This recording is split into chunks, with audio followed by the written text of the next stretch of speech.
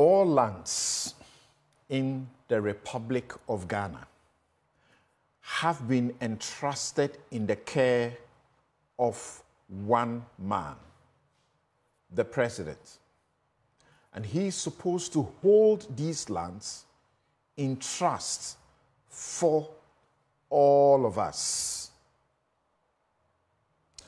Everything on the face of the land, everything beneath the land, and the Constitution says the streams, the rivers, all of them, if there are minerals in them, on them or in them or under them, they are all entrusted in one man, the president, to hold in trust for the people. This morning we asked the question, how well has President Nana Addo Dankwa Akufo-Addo done in keeping that trust, that fiduciary responsibility in the lands, the mineral resources, even on the continental shelf, the Constitution says, that have all been entrusted to his care for our welfare. It is said that the voice of the people is the voice of God. Does Akufo-Addo hear the voice of God when it comes to Galamsey that threatens what the professors say, generational extinction? Or he only hears God when he needs a cathedral? If he doesn't hear God, but God's voice can be heard in the people, does he hear the people? The Trades Union Congress, starting with the Ghana Medical Association last week, 9 organizations under that association or in the health sector asked the president to declare a state of emergency and ban small-scale mining, legal or illegal. The TUC have joined. There's a group known as the Forum, embracing a number of organizations.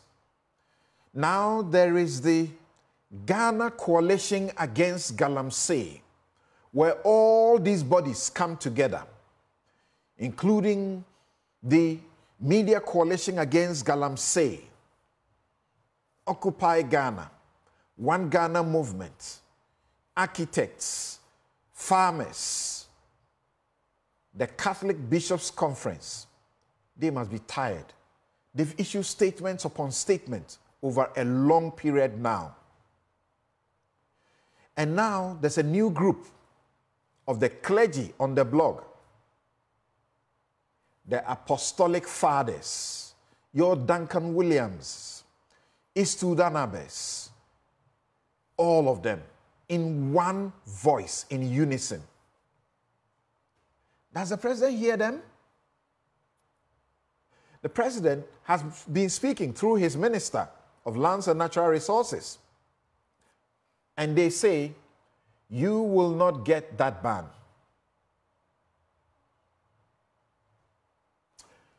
We will be asking further questions of the duty bearers. Why?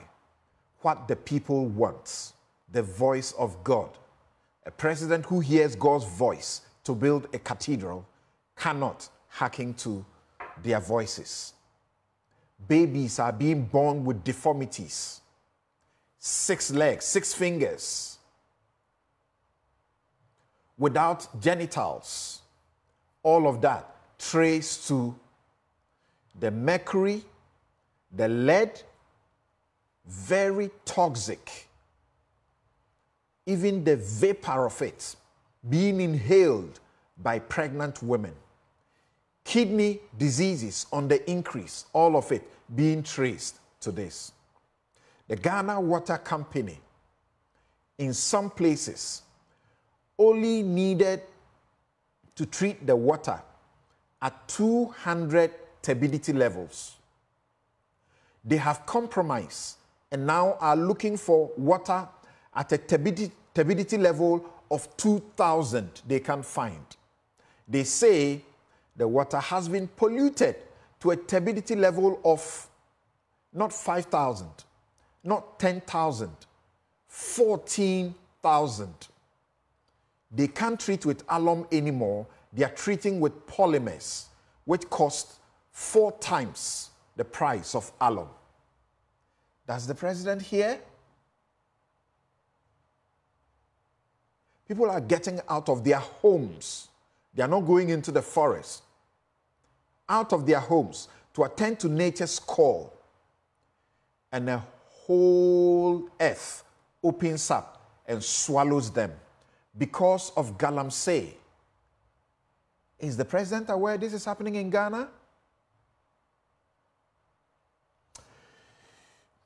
The NDC says it has discovered some very wrong things in the electoral roll, the register. But for some reason, the EC, having listened to part of what the NDC has to say, says, we are resolving your problems. The NDC says, we cannot trust that you can actually resolve the problems by yourself. We need an audit. The EC says, shut up. In 2016, when Let My Vote Count Alliance of the NPP was asking for a similar thing, an audit, you had no problem with the register. The register then had animals representing human beings. You didn't complain, so shut up. We'll get into this. And this is part of my take. We'll be right back. The Commission strongly believes that the surest way to attaining a credible and robust register is not through demonstrations. There is simply nothing to demonstrate about. This is because the Commission has repeatedly requested the data on discrepancies from the NDC to no avail. We are of the view that the stand taken by the NDC will not produce a credible register. The Commission is of the view that the best place to resolve the issues they have identified is the discussion table. We urge them to submit details of the discrepancies they have identified to enable the Commission investigate the issues and demonstrate to them that the concerns they have been resolved. As indicated earlier, the EC assured the NDC during the meeting that it would conduct a thorough investigation and report on the issues they had detected within a week. Why are they refusing to submit the data to enable the EC to investigate and provide a report? The EC believes that the best way to ascertain the credibility and integrity of the 2024 voters register is the discussion table, not on the streets. Playing a chase-up game on us because we left this in 2015. When they said, oh, MPP is talking nonsense, MPP is talking rubbish.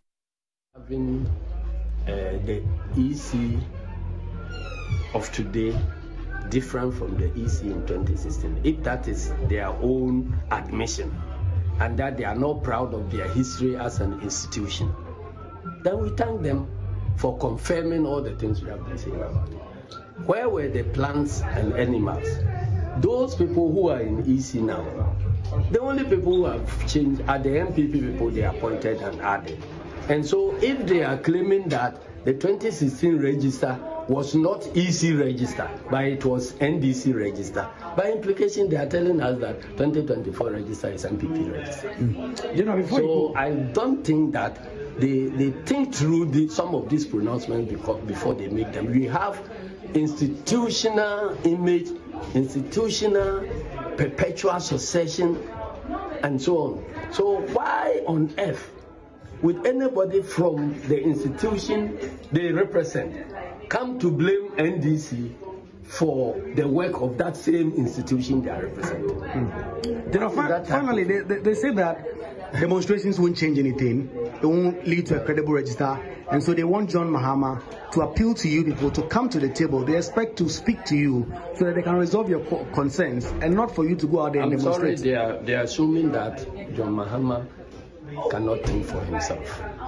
Because the election we are going into is a presidential election and parliamentary election. If there is any interest to be protected there, John Mahama's interest is greater than all of us.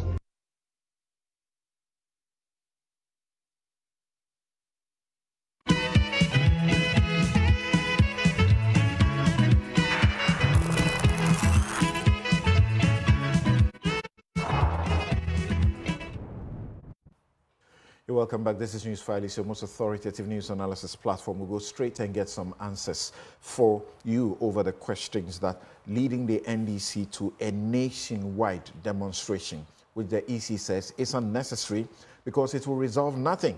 I'll ask the question, why are they not also looking at the court? Because that's where we resolve the issues when the parties cannot agree to amicably settle and resolve them. The NDC is complaining that as many as 243,000 plus previous transfer votes have illegally been added to the 2024 register, including what they call repeated names. They point to 15,000 plus unidentifiable voter transfer paths, which they say are potential issues with fake registrations. They point to in excess of 3,000, almost 4,000 voters in the 2023 register deleted from the 2024 provisional register due to the transfers. They are speaking to in excess of 2,000 voters transferred to different polling stations but not listed in the absent voter list as required by law. So far, the EC has admitted 3 mistakes, calls them mistakes. And these are inaccurate voter registration figures, faulty voter registration graphics, and errors in transferred voters. It admits to that.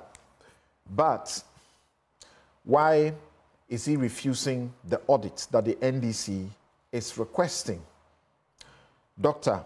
Omane Boama is Director of Elections and IT of the NDC. He joins us via Zoom. Also, Dr. Bosman Asari is Deputy Chairman, Corporate Services at the EC. He joins us via phone. We will speak to them in the next 20 minutes, strictly. And after that, here in the studio, we have John Alote, who is Chief Executive, Forestry Commission. The duty bearers are here in the studio to take your questions. So even ahead of my interaction with them, transparency, I open up to you. Send me all the questions that bother you about the job that the duty bearers are supposed to be doing. Duty bearers starting from the President, the Minister of Lands, the Minerals Commission boss, who is here in the studio, Forestry Commission boss, who is here in the studio. Martin Kwekueisi is Chief Executive, Minerals Commission.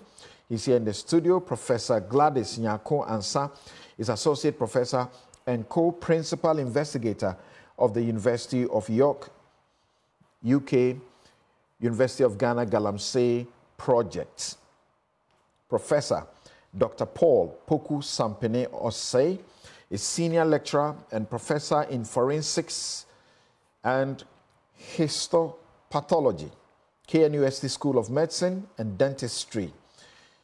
Histopathologist, he is at the Konfanochi Teaching Hospital as well, Kumasi. He joins us via Zoom from outside of the jurisdiction. So let me go straight to Dr. Omani Boama to begin with. Thank you for joining us, sir.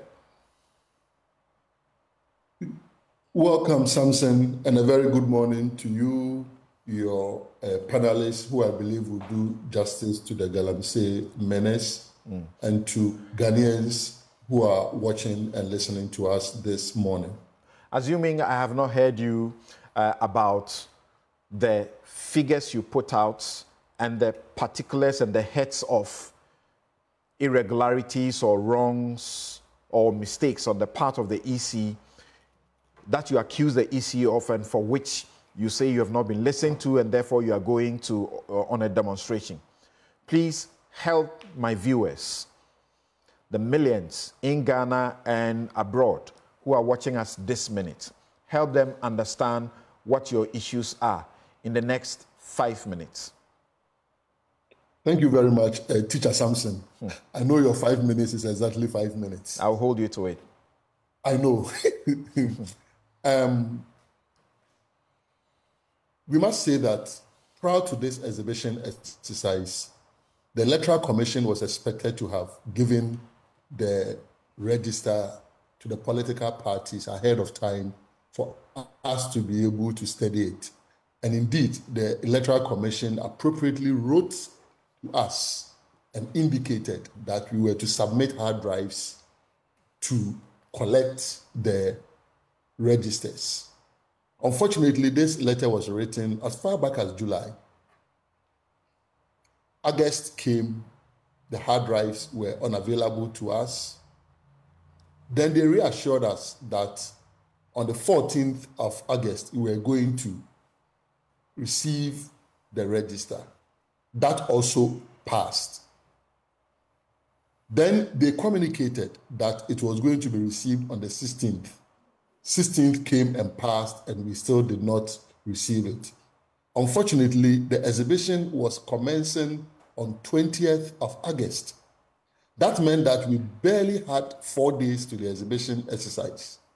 That weekend passed. 19th, the day to the exhibition, it was afternoon that the Electoral Commission released the register to us as NDC.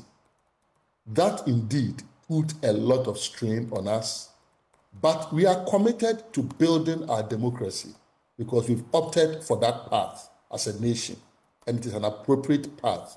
It's a peaceful path. It helps to deepen development in nations. So we worked round the clock, 24/7, distributed the registers constituency by constituency basis to all the 276 constituencies and asked them to begin to scrutinize. Whilst they were doing it, we also, at the national level, ran some comparative analysis by comparing the end 2023 register that was used for the district level election with the 2024 provisional voters register that had been given. So the software analysis, and we shared the exact software that we used with the Electoral Commission when we met them last week, Friday. So far, the revelation are startling. They include 243,540 previous transfers that have been added to the 2024 transfers. 15,000 plus unidentifiable transfer parts. And the question is, where are they coming from? Where were they registered?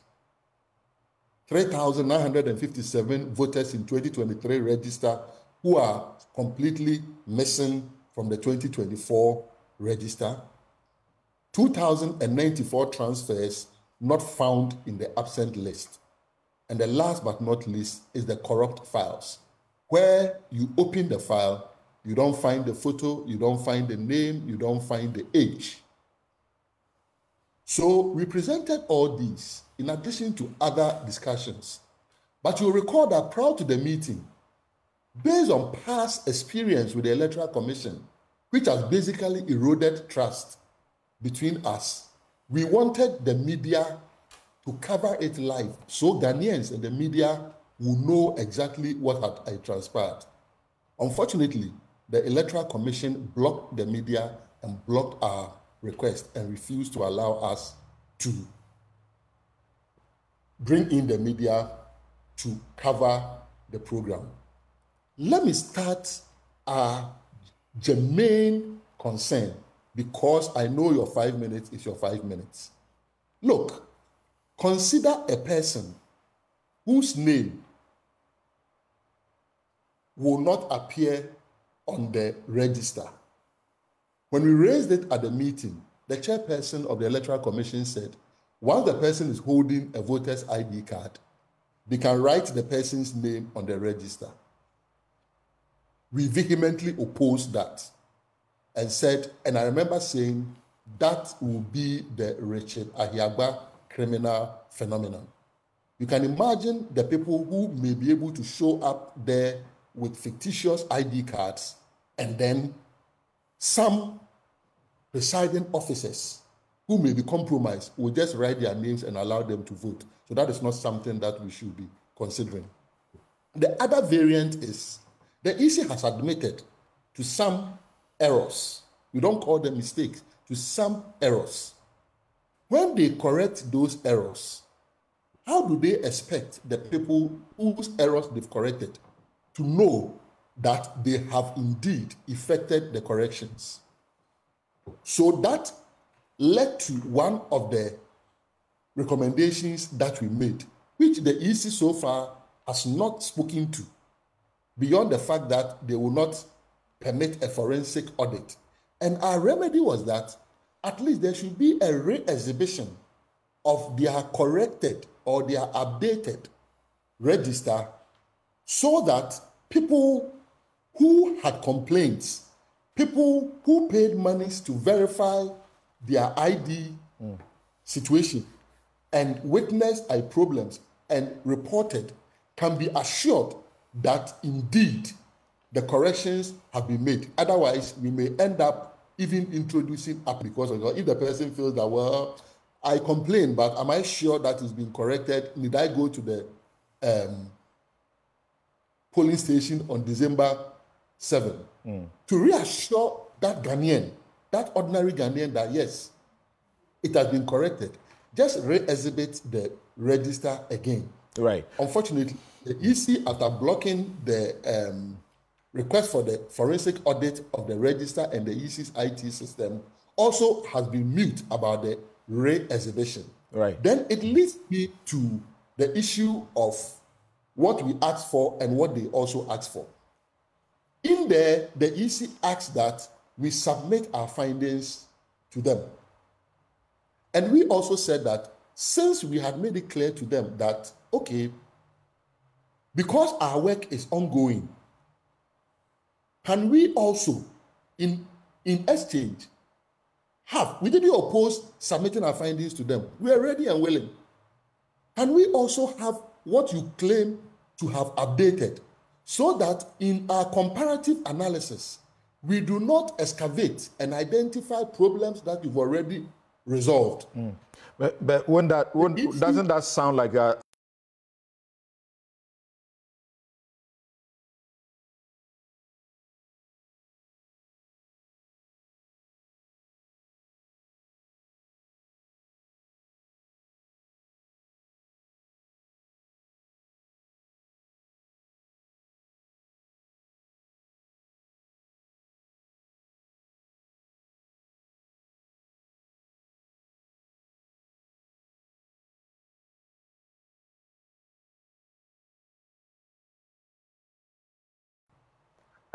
good morning, Council. Good morning to your viewers, listeners as well. Let me state very clearly that from the onset as Dr. Manibuama pointed out, we had a meeting with the NDC. In this particular meeting, they made it very clear that they identified some issues, and there was a presentation that said. After the presentation, they gave the impression that within the next few days, we were going to get evidence of their presentation. So in that meeting, the commission agreed that give us that particular evidence which the NDC acceded, so that when we finish and we do it, we will inform you. In that same meeting, the NDC lead person on technology who did the presentation, I remember, I think the name is Mr. Yara Kuku. He gave a particular voter ID card which was missing in the register. In that same meeting, our IT lead person also indicated that this person you are saying is missing from the register. This person is indeed actually in the register. Beyond that, Mr. Anyenini, we've told the NDC that all the concerns will be raised. When you look at the CI 91, as amended by 126, the exhibition exercise, which is stated in Regulation 23, it envisages that once you do a registration, it's not going to be perfect. It's essential for you to display the register, so that when some names are missing, you will include them in the register. When some names are not properly written, you will write them properly. When names are omitted in that manner. So the exhibition exercise is a self-auditing mechanism embedded in our electoral democracy. So we made it clear to the NDC that all that concerns you are raising, they are part of what we were expecting as far as the exhibition is concerned. And Mr. Anyenini, I can say without a shadow of doubt that all the concerns the NDC has raised, the Commission strongly believes that we have addressed them. Because during the exhibition exercise, it was meant to do correction. And we've called the NDC repeatedly that the evidence you claim you have, bring them to us. Once you bring them to us, we cross-check, because we know we have done everything. Beyond that, Dr. Manibuama mentioned that some 240,000 or so people transfer lists have been added to the 2024. We compiled this register in 2020. We added some people onto it, about 910,000 people onto it in 2023. And in 2024, we've added almost 880,000 or so. 2020 register was given to the parties. 2023 was given to the parties. 2024 has been given to the parties.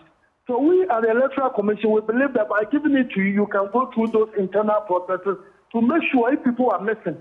And we are saying that we have addressed all these concerns. And when you look at the transfer issue, because we did the transfer in 2020 and 2023, when we were displaying the data, all the transfers were put together, which we've explained to you. So it's not as if the EC is trying to hide something from the NDC or from the good people of our country. And we have maintained that the best way to be able to address any problem the NDC has is that let's come to the discussion table. Because all the things you are talking about, they are the reasons why we are doing the exhibition exercise. I'm not trying to say the commission is perfect, neither am I trying to say we are angelic in the way we do our work.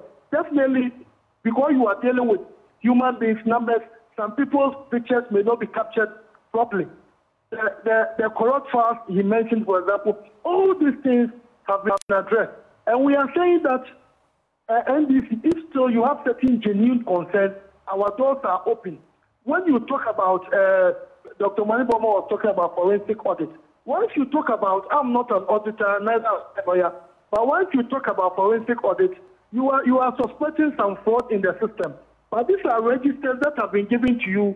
You should be able to cross-check and match numbers and be sure. And the EC is saying that all these things have been addressed. It's the reason why we do the exhibition exercise. So if you still have concerns, you come to us. And the evidence you told us that Dr. Manibuama mentioned that 15,000 transfers, they cannot vouch for where they were moved from. 3,954 or so people have been removed. And we are saying, bring us the evidence. Let's put the evidence into scrutiny. And we, Electoral Commission, we are saying that we have addressed all these concerns. Explain to me. Come to the discussion table. Explain to me, Dr. Bossman. NDC is interested in having a credible register. The NPP is interested. We, the Electoral Commission, that's what we do for a living. Right, Our Dr. reputations are on the line.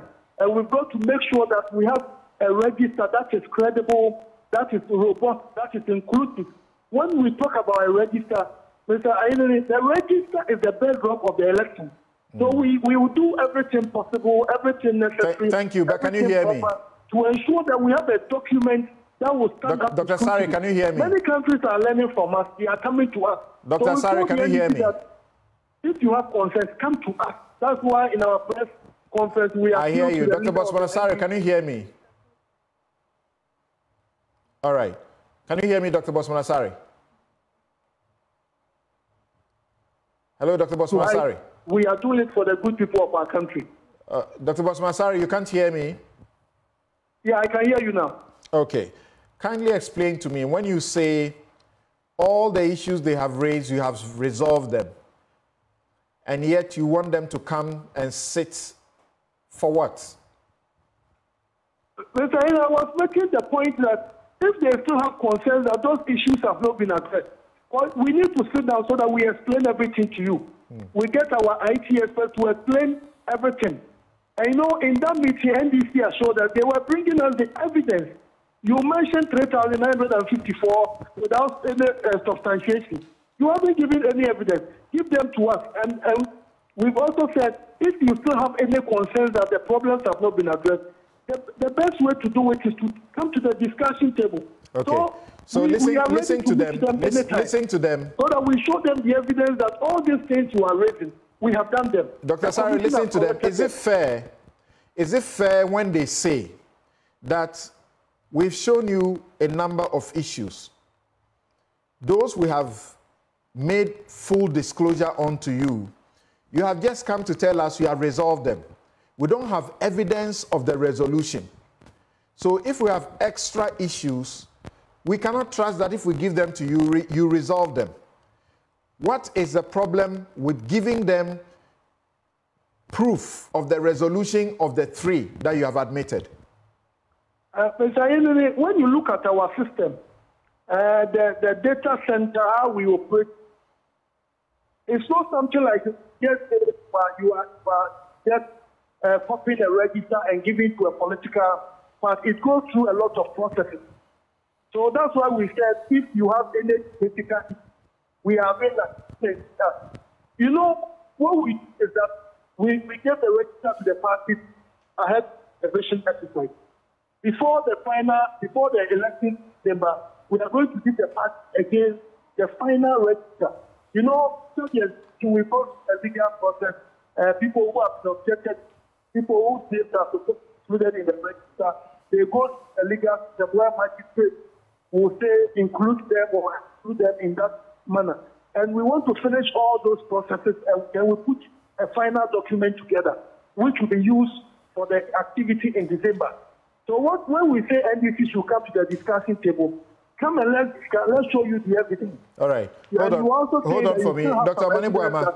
Certain things have not been done. Dr. Mani-Boama, is this not reasonable that, yes, you have given us a part of your issues. We have told you and assured you that we have resolved them. But at this time, we cannot give you the evidence. Whatever extra issues you have, bring them to us. We will resolve those also. And then there is an appointed time when we will give all parties the register one more time. This is provisional.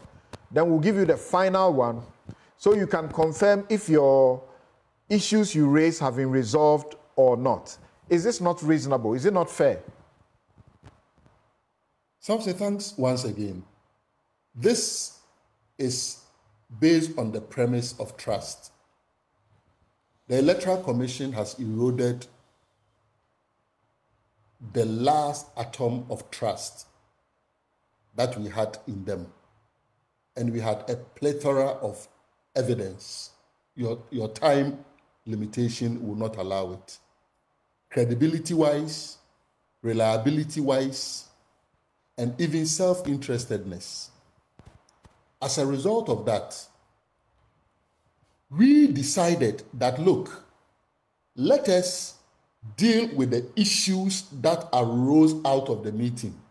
And that is why it is sad that the Electoral Commission, that has transparency in their motto, prevented the media from covering it. Otherwise, a lot of the issues we are raising, you would have had them within your systems already. I have said 4 issues arose, and the 4 issues are interconnected and related. The EC should not cherry pick.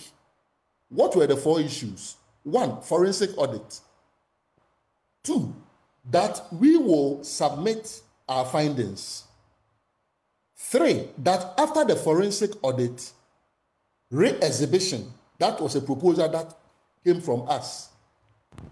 And then the 4th is we sent a hard drive, an empty one, that you, even before this meeting, you've been saying you've addressed our issues. If you have, let us have them so that as we keep on scrutinizing the register, we will not be doing double work that you have already done. Of these 4, the EC has said we are not going to permit forensic audit. As for re-exhibition, if Dr. Bosman Asare can inform us what their position is, because we believe after all that they claim they are doing, which we must believe that they are effecting, the people who are concerned, ordinary voters, the people you are seeing on the screen, should be able to confirm that, yes, it's been done. Are they ready to allow for re-exhibition? Till date, they've not spoken about that. So 1, they blocked the forensic audit, which we asked for. 2, they blocked the re-exhibition, which we asked for. 3, they have blocked making available their claimed resolution of the issues so far. They won't give us all the 3, but they insist that we should trust that if we provided them with additional information, they are going to address them. This is not equity. What's section 23 of 23.1 of CI 91 provides is that there will be an exhibition of the register. And this is what they say they have done. And you participated in the process. And the purpose of the exhibition is so that there could be inclusion of omitted names. There could be objections to names of unqualified voters on the register. There could be removal of names of deceased persons from the register.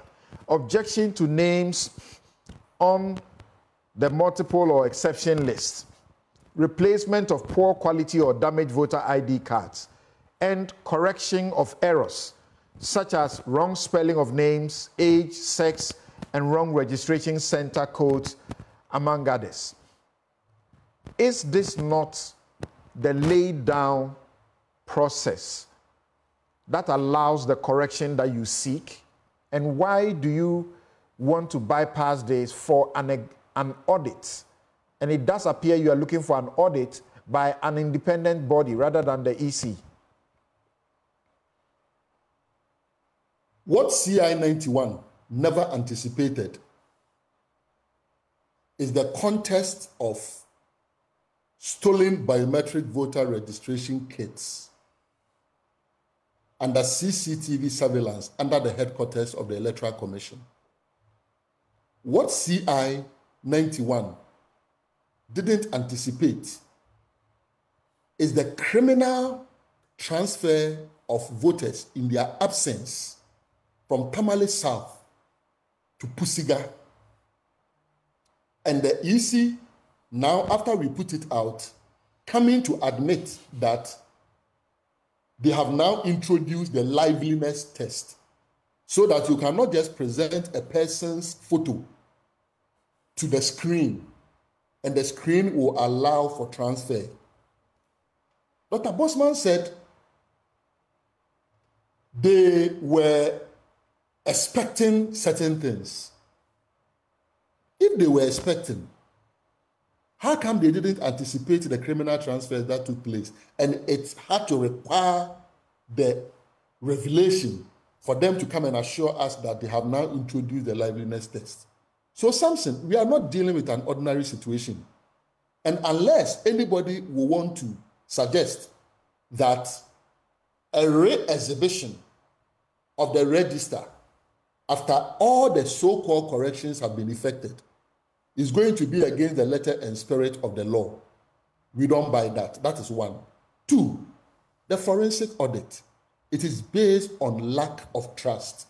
The Electoral Commission says we will not grant it. It is in their bosom. The data is with them. We cannot force them to grant it. But the Constitution also allows us to engage in public manifestation, to take our issues to the good people of Ghana, the very people that we are seeking to protest, so that when they go to the polling stations on December 7, they will find their names in the register. That is all that we are seeking to do. A similar exercise in 2016 by the NPP led to scenes that we don't want repeated.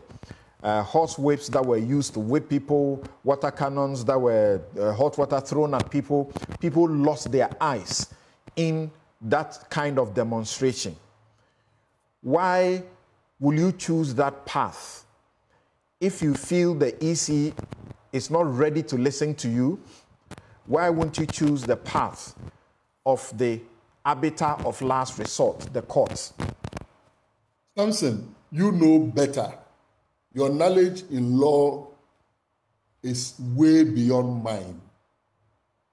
ADR before the courts. Is this independent forensic audit, which we have even on countless occasions suggested that the UNDP should be the facilitator? And in a variant where political parties can even propose the IT experts to do it. What form of technology-driven ADR would this be? Should we be running to the courts every time? The courts will be choked. So if they don't want the time-tested principle of ADR, and they want us to go and stand in court and be, no, we have opted for the ADR approach. They don't want it. ADR is voluntary. As it stands now, you are directing the EC. As it stands now, you are seeking to compel the EC. The EC will point you to the Constitution. Article 46 that says that they are not supposed to be under the direction of anybody apart from the Constitution. What would you say to that? Samson, when we directed them that their arithmetic was wrong, they didn't say they are not supposed to be under our direction during the limited voter registration. They quickly corrected it. We corrected them again. They didn't say they are not supposed to be under our direction. They corrected it. You understand? So let's interpret the Constitution purposively. All I'm saying is, look, the EC, it's sad that the EC is demonstrating to Ghanaians that they have something to hide. They have told you ahead of time. They have told you ahead of time that your demonstrations will amount to nothing. Well, let's cross the bridge when we get there. Coming Tuesday, 17th September, Ghanaians will rise up in their numbers across the 16 regions of Ghana, with the epicenter being Accra, and show that enough is enough of the many errors. I don't call them mistakes. And there are some of them that we are right to suspect are even deliberate. There are some of them that are criminal, that obviously, and they have not even denied the ones that are criminal. We think that if they have nothing to hide, they should accept the forensic audit to be facilitated by the UNDP. Okay, Dr. Mani-Boama, thank you very much. As you have clearly admitted, today we want to deal with the issue of the existential threat, Galamsey, part 2 of what we started last week. Of course, we understand that this republic must be a peaceful place before we can be having such discussions.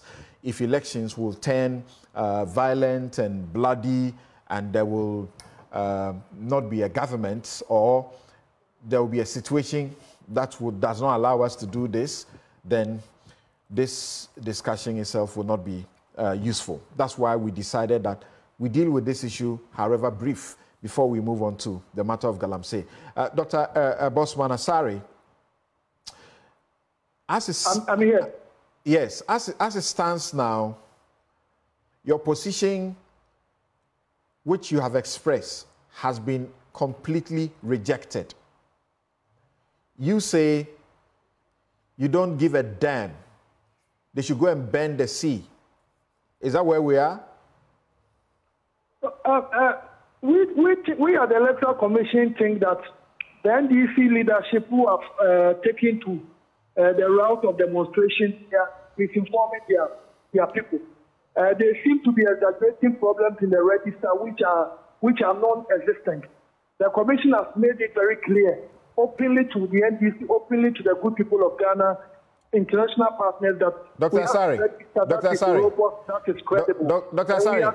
Asare, forgive me for this interruption, but can you hear me out? Forgive me for this interruption. Yeah, I can hear you now. They are misleading their followers with issues that are non-existent. Is that the tone you want them to hear when you say they should come to a meeting? I was making the point that they are misinforming their members about the problems. Well, we are saying we have resolved them. How do you expect them to trust? How do you expect them to take your assurances when you say they are misinforming their followers and they are dealing with issues that are non-existent? And in fact, you organize a press conference. You organize a press conference, and you have a statement. You have, as it were, read over and again, proofread, and allowed certain portions of that statement to be read publicly, where you tell the NDC to the face that in 2016 there were names of plants and animals, and pictures on the register in the name of voters, and they didn't object. So they cannot object now when there are issues? I think, Council, we were trying to make the point that even in the 2015 register, there were problems. Perhaps more problems than what we are talking about now. But the NDC didn't raise any serious issues then. And we think that the issues they are raising now, they are problems we have addressed. So Electoral Commission is saying that we have addressed, and we are inviting the discussion table. We can do so with all the political parties. But as I said earlier, all of us are interested in peaceful elections. We are interested in credible elections, and we know credible register is very, very essential. So come discuss the table. Let all of us look at it so that all of us don't just trust our way. What we are saying, come and do the discussions and all of us be very satisfied that we are going into the elections with a credible register. But are you satisfied that the register for the elections is very, very credible? But we want MP. Sincerely speaking, Dr. Bosman Asare, are you proud to read a press statement to the whole of the public saying that these were the problems that the 2016 register was fraught with? And at the time, the NPP raised hell, and you decided that you wouldn't listen to them. I stood with the NPP in that demonstration, and I remember the NDC too. Sometimes, like they say in this country, you see where we are now. I was being said to be lawyer for the NPP people when I was not even their lawyer. I was just advocating for them. And some NDC people were attacking me at the time. Are you proud to say that these problems existed? NPP raised them. Because NDC didn't raise them, they should shut up? Mr. Ayen, I was making this point. I was trying to paint a picture that when you do the exhibition, you unearth, you uncover this problem. The essence of the exhibition is to identify. So in 2016, when those things were identified, the exhibition process was to correct that. I wasn't trying to make a case. Making the point that what you do is you uncover problems of this nature. That's what they have uncovered, and the so that's the fair point of the existence basically read in like 23 is to address this process. And then you is saying, and you can read our list, that this problem can address. And that if you still have any doubt, let's come to the discussion table. But we want the party to be happy going into the elections that we are dealing with acceptable register. Okay. So, finally, you are unable to update them on their specific issues which they have disclosed to you, which you say you have resolved. You are unable to update them by way of the evidence for now. But, yes. Let me make this clear. In that, there was conclusion. These gave us their hard drive, and they informed us that they were going to give us the problem they have, what they have identified. So that, and we told them, once you give it to us within a week, we are going to call you back for a meeting. The meeting was held a week from yesterday. So the plan was to meet them latest within a week. And as I mentioned to you, when you finish the exhibition, there are certain legal processes. The what you read in Regulation 23, the magistrate is going through that process, objections, inclusions in that manner. And all these are names that must be input in the register. Some of them must be removed. And the commission is working on that. And it's the reason why we are saying that if the former president, a respected statesman, bring your party to the discussion table. Because NDC, Dr. Manebuama, is a credible register. The EC, that's what we do for a living. Okay. And we have to make sure, do everything to ensure we have that. So if you still doubt, let's meet at the discussion table. The EC will show you all the evidence. The ones you still claim you have, bring them to us. Do you find that, do you find that you can avert this demonstration and what it means for that day for, economic activity, if you reached out and were a bit conciliatory, more conciliatory, and decided that you don't breach any law, you don't breach any regulation, if you gave them evidence of what you say you have resolved, which is their reason for not submitting the further evidence they say they have of the other infractions that they mentioned? I think we have done that. It's the main reason why in our press conference we made it very clear that come to the discussion table. I think we have been very, very conciliatory because we think that it's in the of Dr. Manebuama, the NDC, the MPP, the Electoral Commission to live in a very peaceful country. So we've sent the only branch that please. So if the NDC calls us that they want to meet us on Monday, if the schedule permits, we are going to arrange and meet them. If they want us to meet us on Tuesday, with this week we've done the nomination exercise. Okay. And we are anticipating that by next week, hopefully we will know those who are going through. So we have some activities lined up. Thank you. But in the interest of our peace, our democracy, our development, if the NDC calls, they sent us a letter that, based on A, B, C, and D, they want to meet the commission on Monday, on Tuesday, the commission will seriously look at it. Because a letter will not exist for ourselves. All right, Dr. Bosman, thank you very much. Dr. Bosman Asari is the director. He's the deputy chairman, corporate services at the Electoral Commission, and Dr. Manebuama is director of elections and IT at the NDC. That's where we are. Obviously, it's a deadlock. It doesn't look like the two of them, they are going to reason where it has gotten to. Let's see, before Tuesday, what happens, and after Tuesday, what happens. We'll be right back to ask if the president hears God or hears the people, if it is serious when we say the voice of the people is the voice of God. We'll be right back. is the water that is coming from the pipe. In super ofi pipe muroba henenwa. The mesioti and the salang go for the how to Galamsey. Yeah. Pipe. On your go to Munchi or your pipe no good.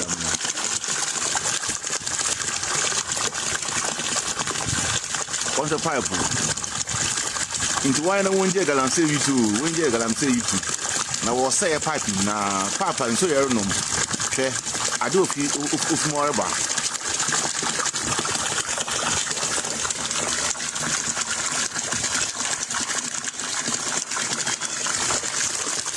By 40%. There are people who are involved in responsible small-scale mining who have invested millions of cedis and millions of dollars, who are mining responsibly, who are reclaiming the landscape, who are contributing to our national economy, who are employing hundreds and thousands of Ghanaian youth who have committed no crime.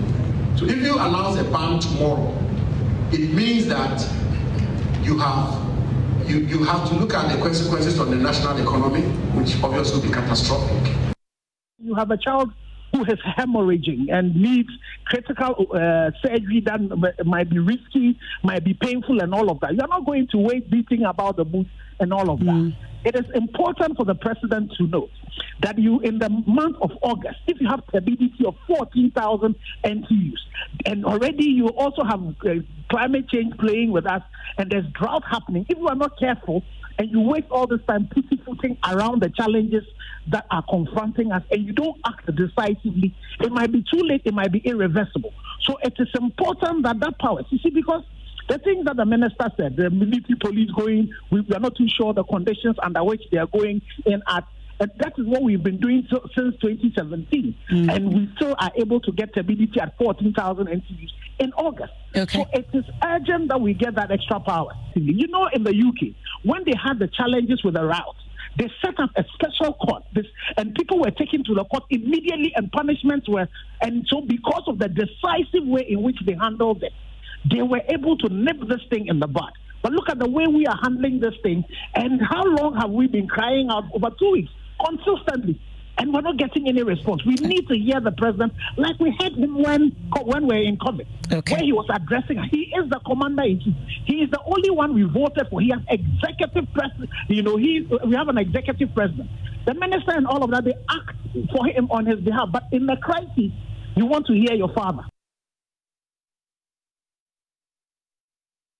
You and I must shine light on the Galamsey menace. We must bring this issue to light, confront it with truth and justice. We must confront it. We can't pretend it is not happening. Recently, they took samples of water in bottles. They had the before and the now. And when you look at the samples of the water we have, very soon, we won't even have water to drink. Because the Galamsey, it's the mercury and the chemicals they use, they seep into the soil. They seep into the soil. And if we don't do something about it, very soon water that our parents could easily fetch and drink at the riverside will have to be importing it. Pure water. We will have to import pure water from overseas. Because if the water that will go into our, how do they call it, where they treat our water treatment plants, will be so saturated with chemicals. Because the chemicals to purify it will be so much that we can't even be able to drink. By the time you are drinking water that has been bottled in this country, you'll be killing yourself. We must either keep quiet and sing together with the populace. Now, water is becoming very difficult to get. I mean, Ghana Water is saying that within the shortest possible time, they may not be able to produce water. The waterborne diseases that is taking place at this mining area, see, it could be Pra or Birim or Ankobra or whatever. So my colleague church leaders, we are preparing the people for heaven. We are not preparing deaf people to heaven. We must preach the truth like Jeremiah and Amos. We might be, people will hate us. They will fight us. They will not understand us. But that is what Desmond Tutu and the others did to liberate South Africa from apathy. What is happening now is more dangerous and deadly than apathy. And all church leaders, let us not just go on Sunday morning, preach wonderful sermons, and get applause of the people, take offerings and tithes, and come home and think all is well. It is, our nation is being destroyed. We are heading towards a national doom. Right. So the last two voices you heard belong to Reverend Frimpong Manson and Bishop Charles Ajinasari. The clergy have also stepped in very big. And you've had apostolic fathers, a good number of them, the respected men of God you have in the country, from Duncan Williams, Ituda Naba, Dagwood Mills, Ampia Kofi, Godin Kise, mention them. So this is where we are. But this morning, the duty bearers are right here in the studio. The Minerals Commission's boss, Forestry Commission, Abu Jinapo, will also be speaking to us, who is the Minister for Lands and Natural Resources. You have heard him already. He says, a good discussion to have. You say, we are not interested in more discussions. He says, let's continue the discussion. And that your request from the TUC, the Ghana Academy of Arts and Sciences, all of you, I'm beginning to look for an organization or association in this country that has not yet issued a statement calling for one drastic measure or the other, particularly beginning with a declaration of a state of emergency halting the mining in any form. Just this morning, just got this from the Ghana Institute of Foresters. They have also issued a statement and they title it Halt Mining in Forest Reserves.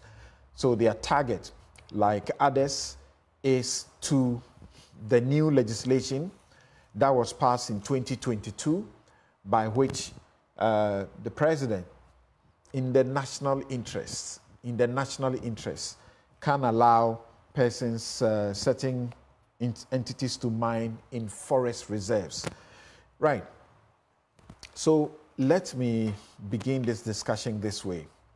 The TUC, their statement had clear demands, like the Ghana Medical Association and all the health associations that came together. Of course, all other statements you have seen, clear demands. The Catholic Bishops' Conference, the Apostolic Fathers, all of them, clear demands. But having heard from Martin AC, the Minerals Commission boss, having heard from Abu Jinapo, it is obvious that the ban that is being sought will not be done. Let's find out from the TUC first how or what they say about that. Ken Chinibua Kodua, Vice Chairman, the Trades Union Congress, joins us. Good morning and thanks for joining us, sir. I'm saying, and good morning to our viewers and all our listeners. Right. So the government is very clear. There cannot be a ban on small-scale mining. That's what you are asking for. There cannot be a ban on small-scale mining. As we understand, we get over 50% of our foreign exchange earnings from mining. And small-scale mining contributes 40% of that. The minister says if you do that kind of ban, the economy will get into difficulty. He actually uses the expression, the economy may get into bankruptcy. We're already a broke nation. So you're not getting your first demand, you and all the other civil society organizations. What do you say? Samson, this comment is quite unfortunate. I think that it would have been more appropriate if government would have valued the other impacts in addition to the revenue loss that the country would lose. I mean, are we putting our lives and all the things at stake just on foreign exchange? Is that what the government is saying? When we have danger of Ghanaians losing their lives due to the chemicals being used, when we have the danger of not having water to drink, when the food that we are eating are being polluted with these chemicals, I mean, I think this argument is far below the belt. The discussion should not be on revenue, exchange rate, or income. It should be on the lives of the people of Ghana. The money coming in is to manage the people. What will be the use when the money is in and we have a lot of burden? I mean, I think that argument for me is not right. Government must listen to the people. Lives are at stake.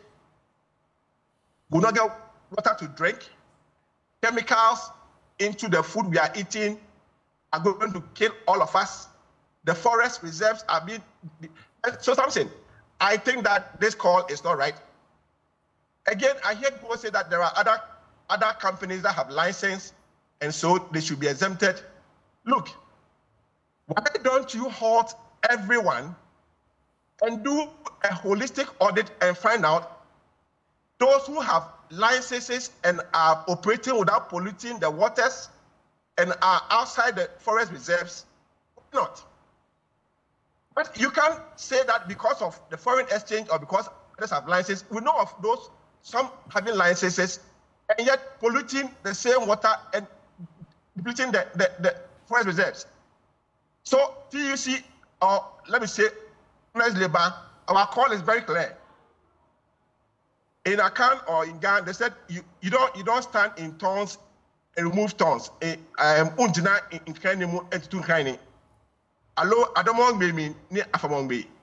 You must halt everything and then come and see how we can make progress.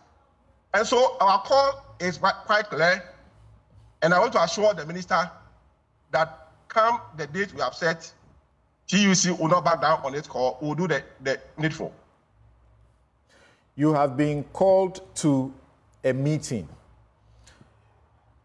at which it is expected that there will be some resolution to this issue. Are you attending the meeting? You are supposed to send 20 of your members. The forum is supposed to send 20 of its members, and also this other group, the Federation of Labor, is supposed to send 20 of its members to this meeting. This will be on Tuesday, the 17th at 2 p.m. Will you be attending this meeting? Something. Obviously, we respect our minister and we attend. But unfortunately, hearing from the same government officials who are part of this committee making these pronouncements, I mean, takes away the shine of the meeting. If you have this posture before the meeting, what else are you going to communicate to us at the meeting? And the minister must know that the reputation of this country is far important to some of us. Our president was appointed as one of the ambassadors to uphold the SDGs, at least co-chair with the Norwegian Prime Minister in 2017. He was asked to co-chair the Prime Minister of Norway to uphold the SDGs. Ghana has signed all the international treaties. SDG number 15 requires that we protect and promote sustainable use of in fact, we have to halt reverse land declaration. We have to halt, go and read SDG Go 15. And our president is carrying this mandate to ensure that nationals, regional blocks, and globally, countries should uphold these things. And he doesn't see the need, at least, to uphold that office he has been honorably elected into. I am very clear in my conscience that nothing will stop organized labor from its demonstration, and the cost of demonstration, the peace, the industrial peace, aviation will be affected, revenue will be affected. How do you value this one against your 40% revenue loss? I think the minister must go back again to the drawing board. So they are calling you to explain to you, because I and a number of my colleague journalists had the opportunity of being explained to some of the difficult situations, and part of which is what I just represented to you. So you hear, for example, Mrekuduka say that, just repeat to us the fact that in the year or near 2 years, when there was a ban on small-scale mining, that was the year we had the most imports from small-scale mining of gold. So it's no solution. What do you think? Samson, the most export. The most export of gold through small-scale mining. That was the year we had the most export of gold through small-scale mining. So it's ineffective. Samson, I don't want to even go to the angle where we have empirical records to trace how gold, the small-scale mining or the Galamsey golds are exported. That's a different argument. What we are saying is this: go and check from GRE how much of this gold, that so-called small-scale gold or the Galamsey, are impacting on our on GRE records. We are very clear in our mind that the president must do the needful. He must halt it. We'll go for the discussion, but we're not there to be convinced about the question I ask you is, perhaps you don't have the information. So the point is, in those 2 years when there was a ban, that was when you have the most export of gold through small-scale mining. So it was ineffective. In those years when you threw Operation Vanguard, Operation Halt 1, 2, Operation Galamsey, and you deployed the military into the forests and into Galamsey sites, what is the effect? So these are ineffective. You should find some other means rather than asking for another complete ban. Samson, the issue at stake now is different. What you outline is on the revenue part of the mining. At this juncture, it's about water to drink. It's about the chemicals entering the food we are eating. It's about you and I carrying water from Accra to our children in Cape Coast, in Takoradi, who are schooling. If you are a millionaire, or I don't know how much you earn, how often can you travel from Accra to Cape Coast and Takoradi to give water to your child who is in school? So the issue at stake today is different from what it was you've outlined. But we don't want to even focus on the revenue, which seems to be the main discussion. If you are this clear in your mind, we have heard some of your members on various platforms insist that there's no point attending this meeting, which is asking the Trades Union Congress to bring 20 members, the Forum to bring 20 members, and the Ghana Federation of Labour to bring 10 members. There's no point attending this meeting. So why are you attending the meeting if you are not listening to the explanations they have? Having heard the minister and the government officials today, I didn't feel discouraged about it, about this meeting. I thought we were coming there to know what we can all do to make progress. But if this is what I'm hearing this morning, are the things coming to be discussed at the meeting, then I'm sure we'll even work out. We don't want government to think that having a committee or a task force or engaging us in a meeting is the way forward. The way forward is for the president to declare the state of the emergency and halt all legal or illegal. Halt everyone. Now let's see those who are doing responsible mining, and let's allow them to continue. Those who are not, then we stop them and allow the water bodies to settle down the forest. Let's go on that tangent. Okay. We must halt everybody. Okay. Ken Chinibua Kodia is the Vice Chairman of the Trades Union Congress. Thank you very much for your time. My next stop is a quick interaction with Professor Dr. Paul Poku Sampene Osei, Senior Lecturer and Professor in Forensics, Histopathology, KNUST School of Medicine and Dentistry, histopathologist, Komfanochi Teaching Hospital, Kumasi, Ghana. If you have taken your time to watch Erastus Asaridonko's Poison for Gold, that Joy News documentary, you will see him there. He's the one a while ago you watched who was talking about the deformed babies. In that documentary, Poison for Gold, you saw the babies without genitals, with 6 fingers, 6 toes, and malformed head. What is the cause? Heavy concentration of lead and mercury found in the baby and the placenta.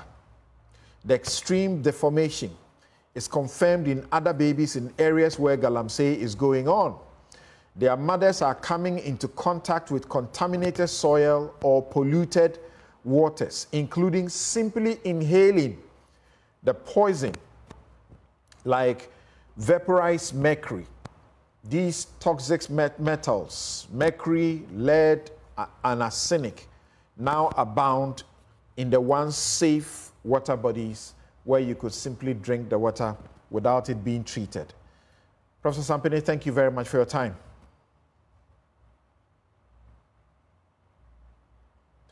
Prof, unmute your mic.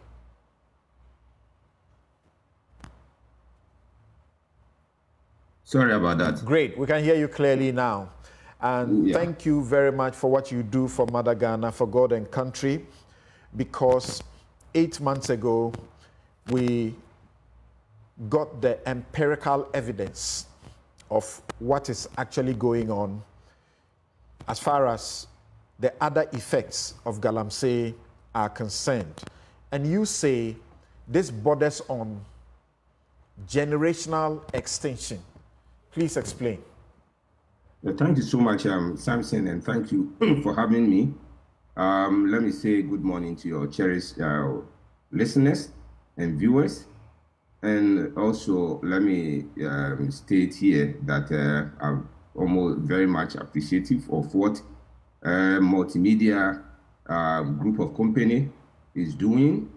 When this issue came up, they were the first to contact me, and then, as it were, help in letting the populace know the extent to which this irresponsible mining, I don't this time want to even call it Galamsey again or small-scale mining, or they are all in the same soup. So I call them irresponsible mining.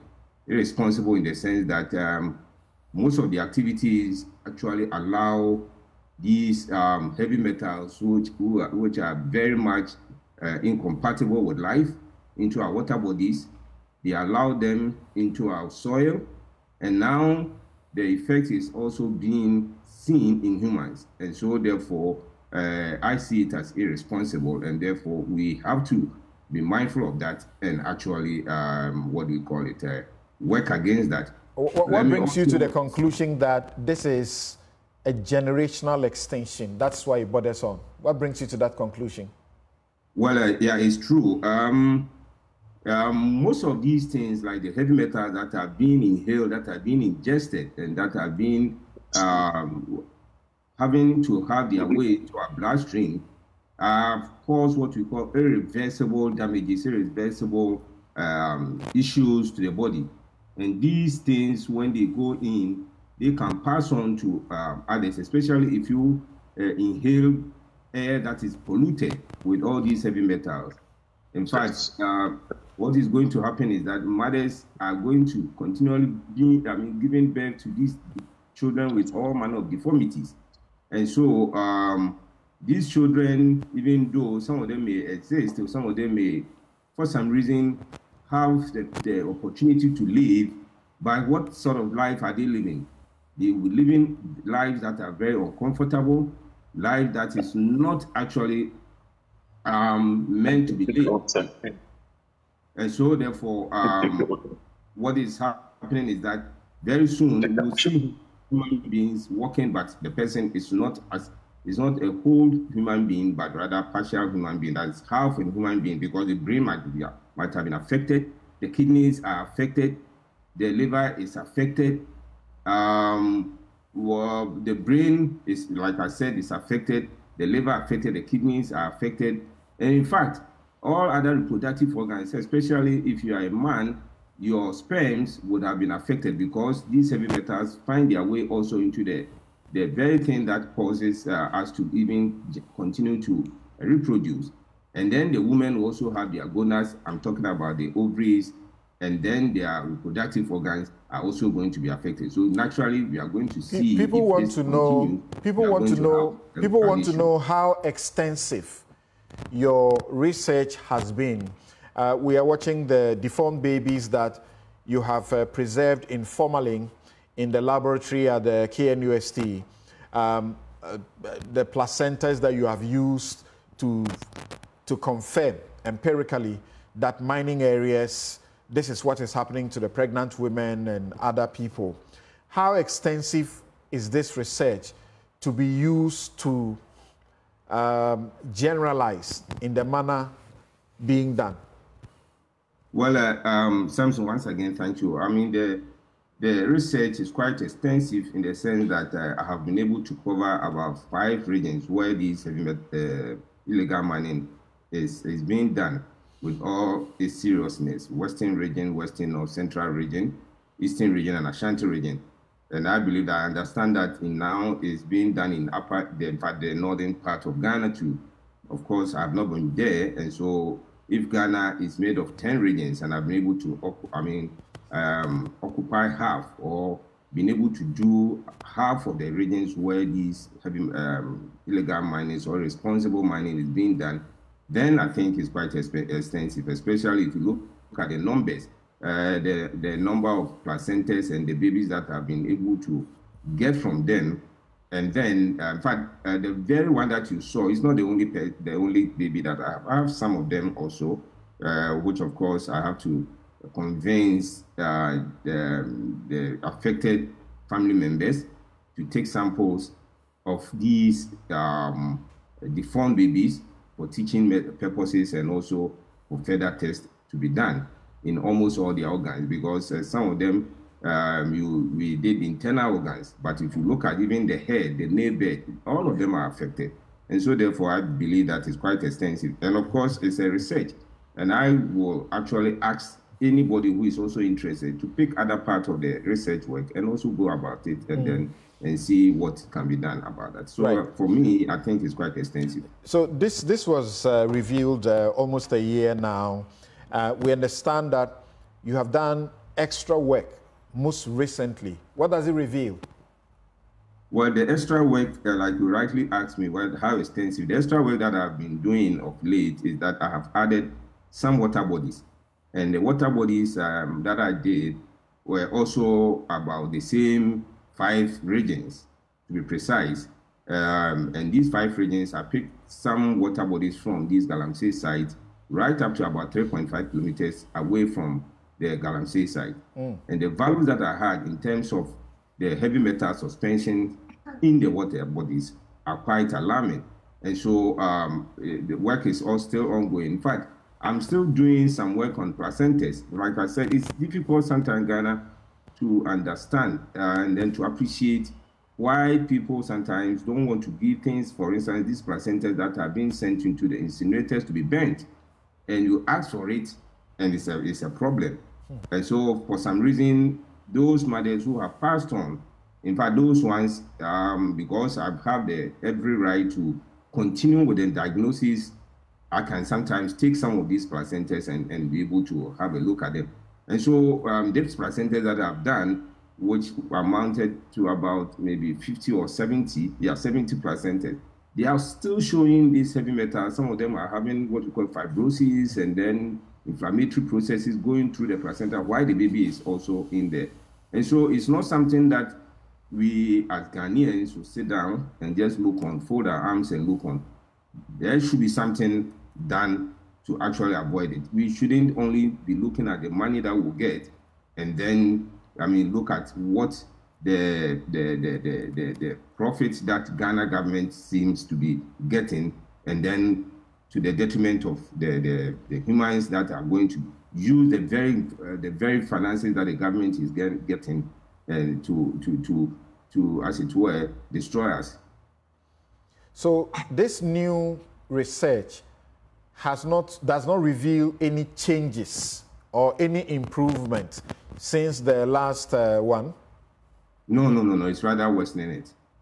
It's getting worse. It's getting worse. It's getting worse. The values are getting worse. And then, in fact, the water bodies, once I did some survey on the water bodies, the values were quite significant, but not as hard or as big as I've seen of late. So the condition is not changing. The situation is not changing at all. How do you go about this? It must involve a lot of money. How do you do it? I do it all by myself. In fact, as a lecturer, it's part of our mandate that you research and then also contribute to society by giving your research findings out and so on and so forth. So it's nothing but the vice president of the vice president of the Ghana Medical Association, Professor Dr. Ernest York, was in the studio last week, and they were very happy about the work that you have done. I would presume that the health ministry is working with you, at least after the publication of the first one through the Joy News documentary. Not at all, not at all, not at all. At a point, they were castigating me for the work that I was doing.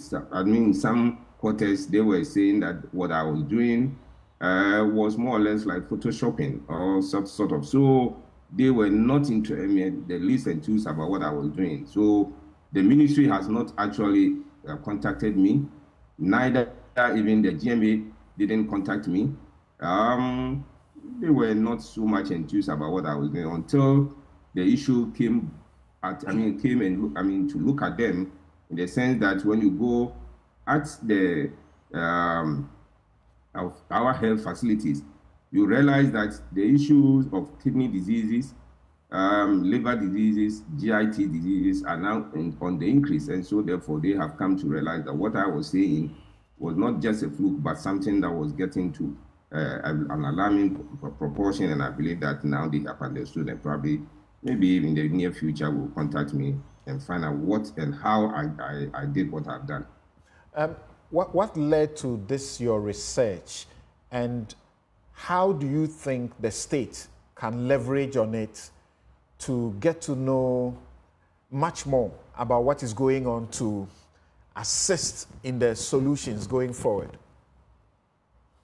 Well, the motivation, like I've said, is the fact that one, I'm a lecturer, and two, my work also, as it were, asks me to involve myself a lot into research. Your work as a pathologist?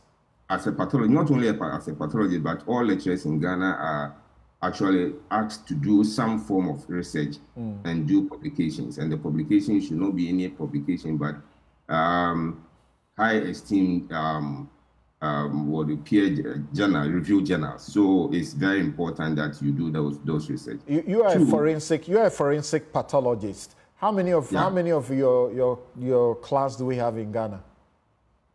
Class as in how many of you do we have in Ghana? No, as that one, as far as I know, I think I'm the only person. We have other pathologists who also do autopsies and all those things. But if it is something that is trained and certified, then I think so far maybe I'm the only person. Okay. So yeah. I was asking, yeah. what extent of state collaboration do you feel is necessary, if at all, and what can that do for us in the Galamsey fight? One, I think that the governments should actually help in setting up some research fund. I know that the government is doing something well, something good in terms of funding research. They should fund research, and then the findings of the research must be used or be put into practice. They should also allow individuals who also are interested in funding research, especially research of this nature, must be funded. Let me also state that Mr. Samjona, Dr. Samjona, is that Dr. Samjona says Samjona, at a point had also come in to assist in the research into these heavy metals and its debilitating effect. And so I would wish that other institutions individually, and then the government especially, should be able to fund research so that some of these things will be resolved or be solved. You see, Samson, let me add that some of these things, like the Galamsey may stop, or let's say the responsible mining may be halted, but the effect in the water bodies, people are talking about turbidities in the water bodies, not the turbidity that is the problem.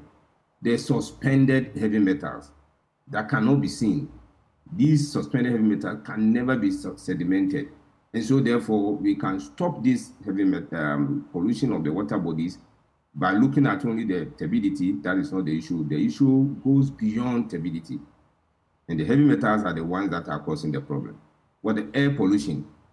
Now everybody, we are breathing air anywhere, at any time you travel from one place to the other. How pure is the air that you are breathing in?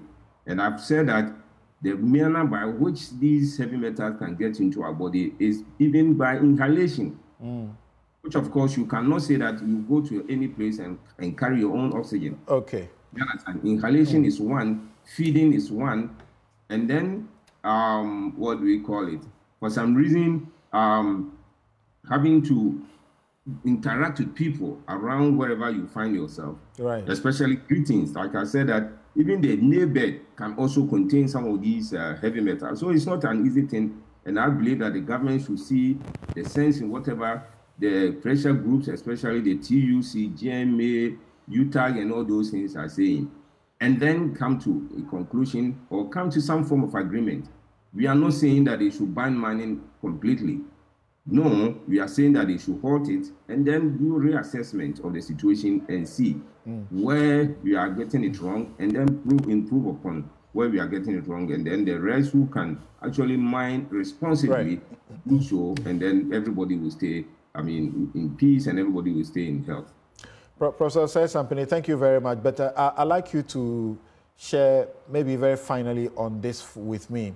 The Ghana Water Company in the Central Region, for example, I believe the statement they issued some 2 weeks ago is what brought the next heightened fight, where they said that, and I interviewed them last week, where we're told that their machine for water treatment was originally meant to treat water at 200 turbidity, MTU. It got to a point they had to give themselves an average of 2,000 turbidity as treatable. But today, they are having to treat 14,000 turbidity.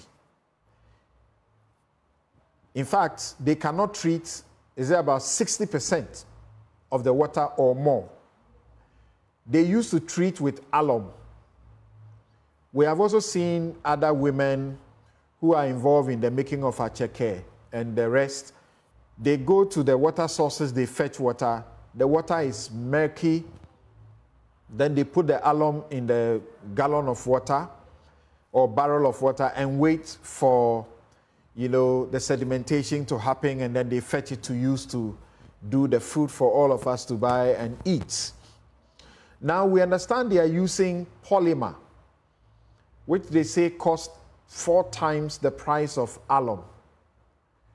The question I ask you is, what do you know about any adverse effects as we increase the chemicals that we need to treat the water? In fact, we understand that tap water would have been the safest, because even as you put the water, you bottle them up, you are endangering that water even a lot more. Are there any dangers in the advanced chemicals that we are using to treat now?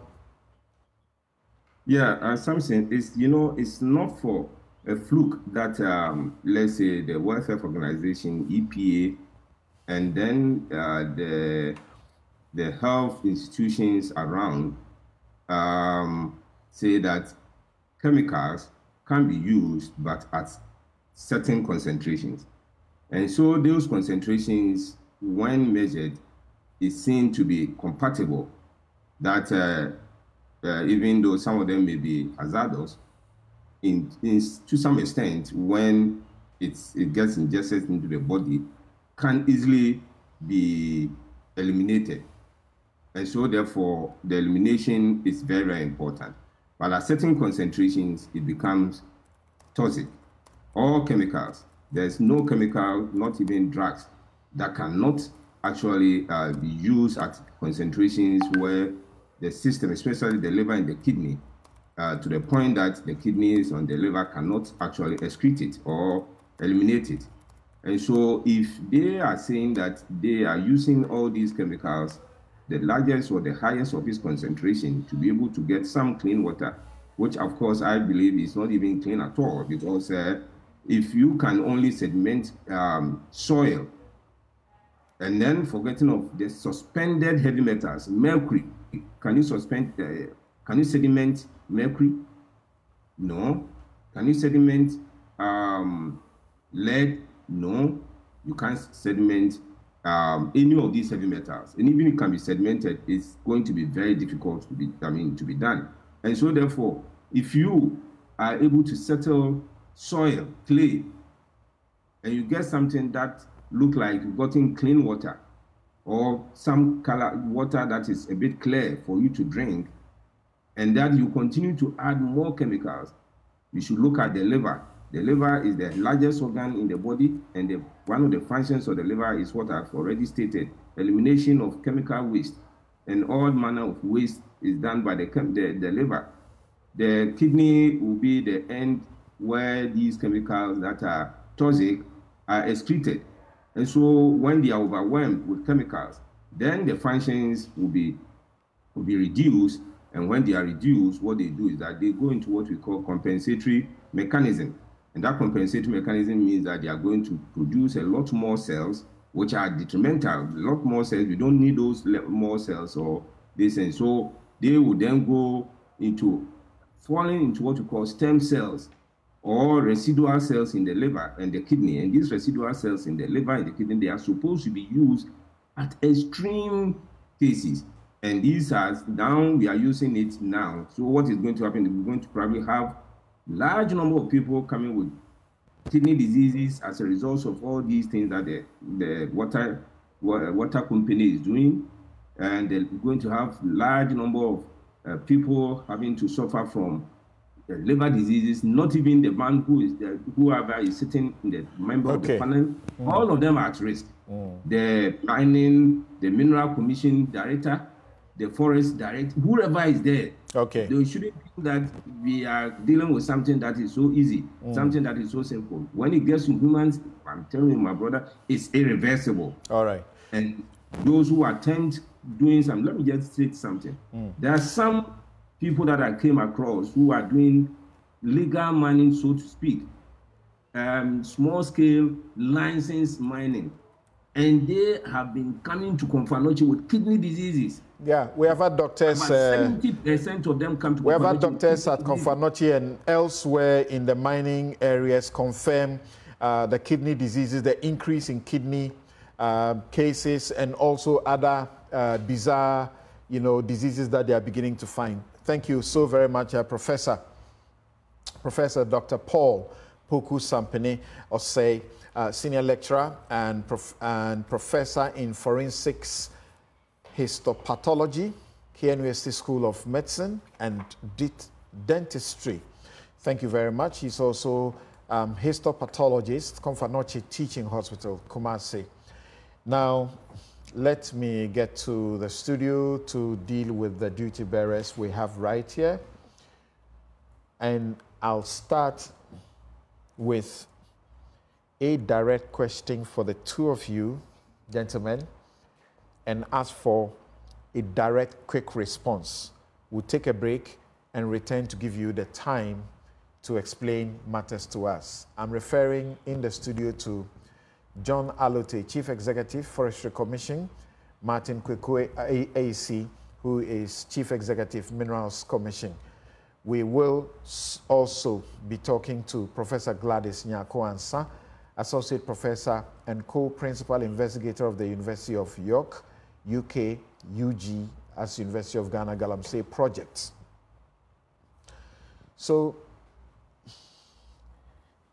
the various associations, unions, well-meaning from all walks of life in this country, they seem to be unanimous that the first step is a declaration of a state of emergency. In very simple language, just halt all forms of small-scale mining for now. Will that happen, John Alote? Why should that not happen? Samson, thank you, and then greetings to your cherished listeners and viewers. And then we also appreciate the heightened interest and concerns and recommendations made by various interest groups.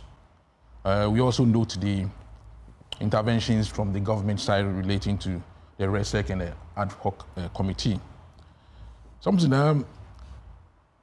I will start by looking at probably why people do Galamsey, why they undertake that activity.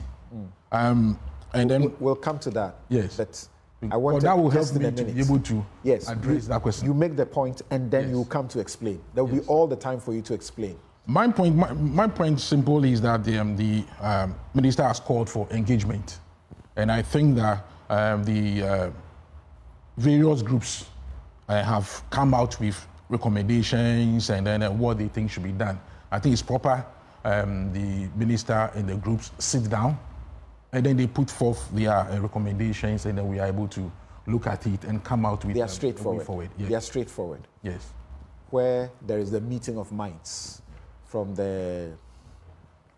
whoever has issued a statement is halt. Pause the process for now. All mining, legal or illegal, stop it for now. Yes, but that doesn't stop the engagement process. It's important we engage. Even if you are strong on your point, you still will have to engage. Should that happen? That should happen. Should the halting happen? The engagement should happen. How about the halting? It will come out after the engagement. Do you think we need more engagements? Yes, we need engagement. All of them are clear in their minds that the way forward is first stop. It wouldn't take anything away to have a constructive engagement. You will not advise that it is halted? I will advise that there is an engagement prior to any decision. You make me feel that I'm doing cross-examination in the courtroom. So you see, we've heard you on this. Have you had a change of mind? No. Not at all? Good morning to everyone. Samson, I'll be very blunt. The government has come out clearly on that. You heard my minister. He said wholesale ban is totally out of the question. Yesterday, he even went a step further and said it will affect the economy. He's not making apologies for, I will always say, the middle look alike water body we see. Was I consulted? Yes. The minister will not make any decision regarding mining without speaking to the Minerals Commission. So even ahead of his coming, I had even made it somewhere, I think on Metro, that wholesale ban will not solve the problem. I'll catalog a lot of maybe reasons for that when we come back. But then my colleague here was talking about engagement. Something, again, in all humility and respect. I have read the statement of the organized groups. Let me use that simple term to put all of them together. When I go through them, I realize that there are a few things that they need to understand. I mean, the argument that the water bodies are not clear is not the best existential threat, whatever they want to call it. That one, nobody is contesting that because it's out there for everyone to see. I don't live in space. But then when you go to their statement, you realize that there are a few things that we need to, we want to let them understand. So the engagement is very, very important. Do you subscribe to the minister when he says the economy will be in trouble? Yes. If it is halted? Yes. By the data from the Bank of Ghana, total gold export between January and April 2024 amounted to $2.17 billion, representing 38.5% of total export earnings within that period. If small-scale mining accounted for half of this, we're talking about just over $1 billion in 4 months. If you net out direct cost and the cost of environmental havoc, as well as health havoc, the net effect will be negative. You don't agree? Samson, I even have a more latest figure, as at June 30th, the small scale is $2.2 billion. But at this stage, we're not talking about figures. You see, when I listened to the professor, I think the earlier speaker, what's the name? Akufo-Addo. You can see that the argument, their response, in response to the minister's statement yesterday, they were just looking at the revenue. You see, that's why this call for engagement is very important. They're just looking at revenue. But you see, there are two other issues that you have to look at. For example, people are shocked to know or hear that there are several thousands who are doing the underground. So you go to a place like Takwa, you go to a place where my minister comes from, the so-called New Frontier, Dakrupe, Tinga, they have licenses. So as far back as the time of Asuma Chairman, I was there when licenses were given. I was then a deputy CEO. Licenses were given to miners in Dakrupe and Tinga. They go underground. These are persons who are plying their trade that have nothing to do with the water body. They have nothing to do with the water body. So when you say respectfully that folks in Tinga, Dakrupe, Takwa should not work, we are uncomfortable with that because they are not responsible for the kind of thing. They should not work for 4 months. Well, by doing so, you lose $2 billion. No, you say that's not worth it. No, don't just look at revenue to government. You also have to look at jobs. And people in Takwa, Dakrupe, and Tinga have gone for loans. They've taken loans. They've taken millions of dollars to sink these shafts that are operating in a way that have nothing to do with taking the effluent or whatever waste into the Pra and Cobra or tunnel. I mean, these guys are there. They are not just one or two people. There are several thousands. So you also need to listen to them and hear them out. You understand? You need to listen to them because you go to Tinga, you don't have anything like Pra or even some parts of the Upper East. I just got a report from the Borga officer of the Minerals Commission, and then I've realized that he's indicated that if you go to Fumbisi, and that's Busa North and Busa South, there's an area called Kandema, they've started some kind of illegality, and when I saw the pictures, it was purely underground. So I've asked him, move quickly, let's formalize them, let's give them good catcher as an alternative to the use of mercury. I mean, these are the kind of things we're talking about. So, yes, the anger is there. We'll explain the difference between the use of mercury and gold catcher. Yeah, we'll explain all that. But you were talking about licenses, and the question that is coming up is that when we check from your repository, we see that between 2017 to 2024, there have been 1,500 plus mining licenses issued, as against 2009 to 2016, when there were 55 mining licenses issued. Between August and now, when we have started this discussion alone, you have granted as many as 30 plus. Don't you feel you should halt and pause, especially in this time? Samson, again, let me explain that. One, some of them are renewals. Others, there are small-scale operations that have existed for 20, 30 years, and they are working quietly. Okay, so some of them are renewals. You must understand that. That's number one. Number two, this is an activity that was taking place in 5 regions: Ashanti, Central, Eastern, Western, which included Western North. You understand that? And then Upper is where you come from. Technology has made it possible for us to find gold in other parts of the country. So we are now seeing small-scale operations in 12, 13 regions. So numbers have gone up. That's why the licenses are also going up. But then the answer is rather the reverse. You don't issue the licenses, they go into the water body. They will go into the forest. They will go and do it illegally.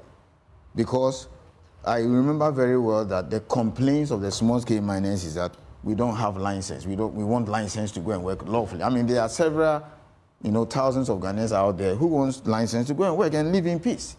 So numbers, or the numbers you are seeing from our repository, is not synonymous with illegal mining. The conversation has been that it is the breach of these licenses that has brought us where we are. Right, Samson, when we say breach, again, people speak generally. We have, even the large-scale people, occasionally there are breaches. That's why we have Inspectors and Minerals Commission to check them. What is the issue at stake? What are we discussing? We are seeing Pra, Tano, and Cobra, Brim and Co. looking like Milo.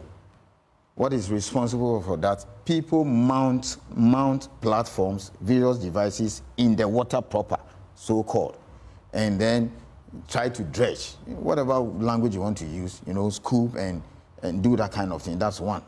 These are people who don't have licenses. The Minister or Minerals Commission will not recommend the grant of a license to somebody to enter the water body, mount a platform or whatever device and do that kind of activity. So that is illegal. That is one of the causes.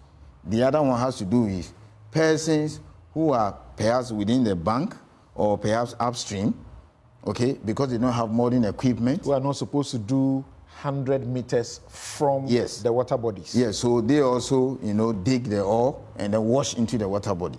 So we have to be careful we don't lose focus in our discussion.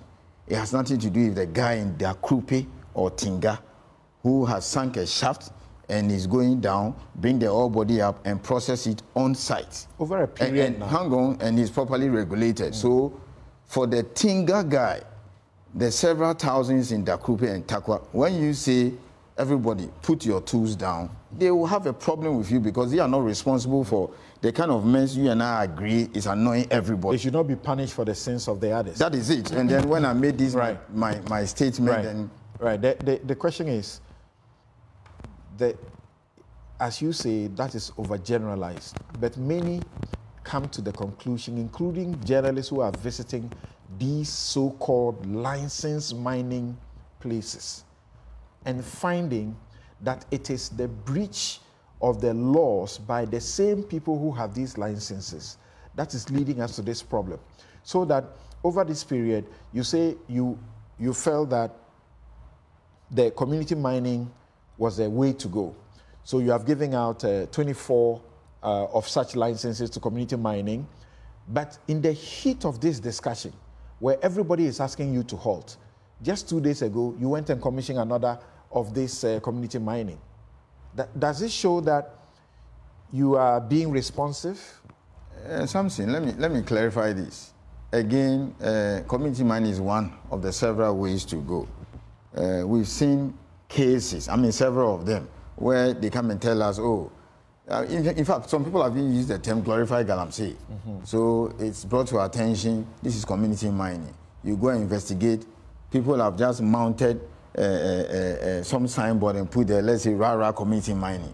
and they are doing their own thing. There are several of them. Fraudulent. Oh, yes, and they are not licensed. So when you drive by and you see Rara community mining, there's no gold in Rara yet. You know, we found something, but we are not mining. I'm just using that as an example. That's where I come from, okay? Or I see community mining. These things are brought to our attention. You just drive by, maybe to Konongo or somewhere, and then the journalists will pick it, or some people will take a shot and say, yes, this is what we are talking about, glorify community mining. We send our inspectors there, we go and check, we realize that they have no license at all. People are doing that. And then these things are reported to the Assembly or the security agency, so it's important we put it there. It will be foolhardy on my part to sit here and even tell you that even the likes of Newmont or Goldfields, everything is 100%. Okay, I was going to get that. Yes, there are some. Of course, that's why we have inspectors. We go there and correct them, and in instances shut them down. There was a case recently where my attention was drawn to the fact that there's a community mining, you know, in the forest. And then clearly, I know that we don't grant licenses for small scale in the forest, like the minister said. We went there, it was an illegal operation. So I get it, people are angry. I don't live in space, we live here, we dream, you know. But then, in our anger, let us not be carried away by emotions and then go and touch persons. It's not emotions, so we are seeing our water. I understand that. We are being told of all the dangers. But something. The deformed babies are there. We are consuming food. We are told it's contaminated. No the water company is telling us that we needed 2,000 turbidity level to treat water. At this time, it is 14,000 turbidity. No apologies. Nothing practically grows in Accra. I like fufu a lot. I ask myself, do I know where the cassava? I eat akrante practically every day. And all these foodstuffs that we buy, they are coming from some of these areas. You understand that? So we understand that. But you see, when we also respectfully get carried away, and then several of them. So you see, when the argument was being made on the revenue alone, I became a bit uncomfortable. So when the government says, let's engage for you to understand some of the issues, that is not to say that we are not prepared to deal with the problem. Hold on, I'm coming to you. And when I return from the break, many of my viewers want you to answer the simple question. Yes. If you are in charge issuing licenses and making sure that the one who is doing the wrong thing you have just spoken about does not do that wrong, and this is what we are seeing, should you keep your office? Now to Ms. Alote, the question that is popping up predominantly for you is that where did we go wrong that in the midst of all this trouble, you allow the LI 2460 something, is it, to be passed for forest reserves to be mined? And immediately it was passed in 2022 November, correct? How many people have gotten the license to mine in the forest, and the good number of them have been associated, the companies, the owners of the companies have been associated with the NPP? Why did you allow that? Many are asking that law should be reversed, that it's one of the biggest problems. What do you say? Yes, Samson, I think that for most of the people who are commenting on this particular LI, the area that they talk about is the Section 3.1, the prohibited areas, which states clearly that a person shall not issue a license or permit to any person to undertake mining activity, including exploration activity in the following areas: the globally significant biodiversity area, the protected provenance areas, and a list, a host of them. Then the two then gives a caveat where the president may, subject to the Article 268 of the Constitution, give approval in writing to a mining company to undertake mining activity in a globally significant biodiversity area in the national interest. So the LI states clearly the areas that are prohibited, so far as mining in forest reserves are concerned. I think it's the case where people are talking about the area where the president may allow that in the national interest. So is it that we don't trust that the president's decision may be based on the national interest? People have been asking. People want to know what the national interest is. The national interest will be rest with the president. The and all those people, those. I'm saying that the national interest that is stated here is the president to take that decision. Right. Not the Forestry Commission. What the Forest Commission is happy about is that all these areas, the hill sanctuary, the high conservation value areas, have been excluded, except for national interest, which will be determined by the president in writing. So that is my take on it. If you ask me about the majority of Ghanaians, yes, either represented in the TUC and all these other organizations, the Catholic bishops, the apostolic fathers, all of them. Again, they are clear that this new law allowing people to mine in the forest reserve is bad. It should go.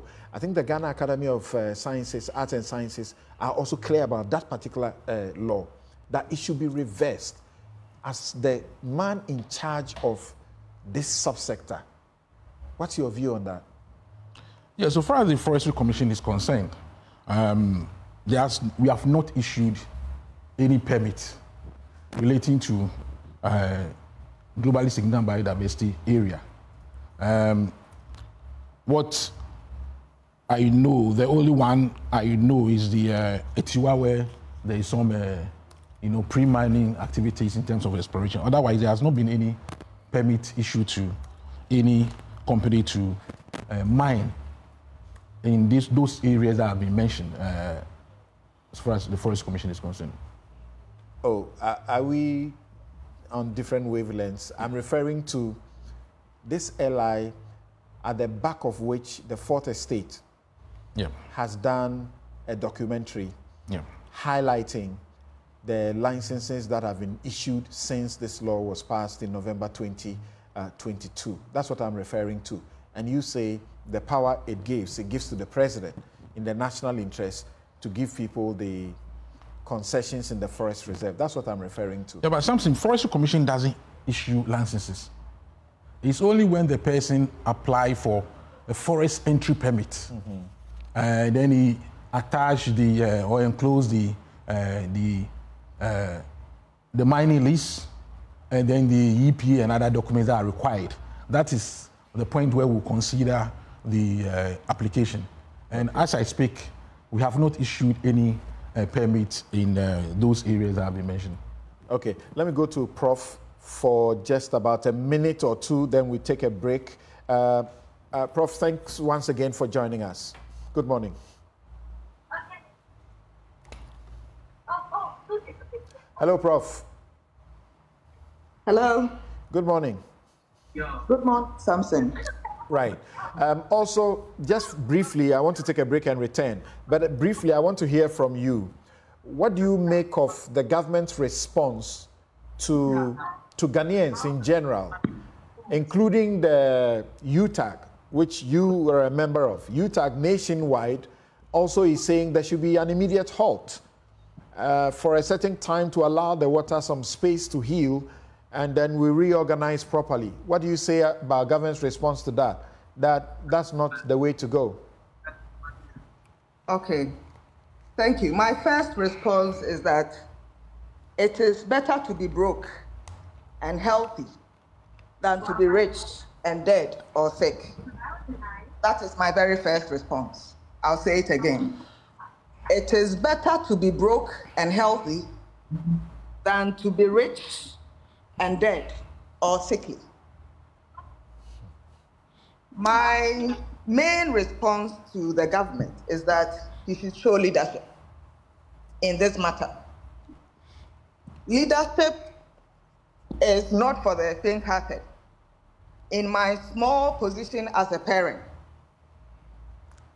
if you cannot be tough, if you are not committed to doing what is right, you cannot show leadership even in your own home. Your children will I don't even know the best word to use to describe this. Just imagine a child who likes to have his way, to do the wrong thing.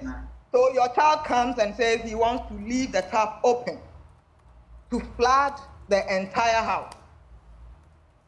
You know that if that happens, there could be electrocution. There could be a loss of property. And there could be accidents. People could slip and fall and break their heads and so on and so forth. But the child says, if you don't allow me, I'll throw myself on the floor, I'll roll, I'll scream, I'll shout, throw tantrums. And as a parent, you say, well, because I don't want my child to throw tantrums, I'll allow him to go ahead. That is what I'm hearing from the discussions so far, that because people have concessions, because people have invested in an activity that is threatening to wipe everybody off the face of this country called Ghana, we should allow it to happen. For me, that is not the way to go. They haven't said you should allow it to happen. That don't let those who are doing the right things suffer for the sins of those who are doing the wrong. Is that not fair? Something, who is doing the right thing? Who is doing the right thing? When you go to the mining site and you talk to people, you speak with people, people have concessions. They are not so small scale. There are rules and regulations, how you should do it, how you should reclaim the land. They are not doing that. They release their concessions to people, and they don't do the mining. They give it to illegal miners and collect fees from them. This is what we get from the field. When you go to the field and talk to the people who are in the pits, the pits don't belong to them. They belong to people who are in positions to buy champans and positions to buy excavators and so on and so forth. And they lease the land to them. So they have permission to mine responsibly. But they check that responsibility probably in order to maximize profit and allow wrongdoing to go on. We are not saying, UTAG and all the other people are not saying ban mining forever. That's not what we are saying. Right. But we are saying at this rate, let us put a stop and rethink, relook at the things we need to see. We have been taught something between you and I. We've been going this path for at least the past 3 years. And things are getting even worse. How can we continue to do the same things and expect different results? Yes, so that's the point, Prof. You are asking for the same things to be done. Yes, there was a ban. There was a ban. It didn't yield any results, and here we are. You say we should go back to the ban. There was the deployment of the military and the police. You say we should go back to that same thing. Yes. No. The ban was an artificial ban. It was an artificial ban.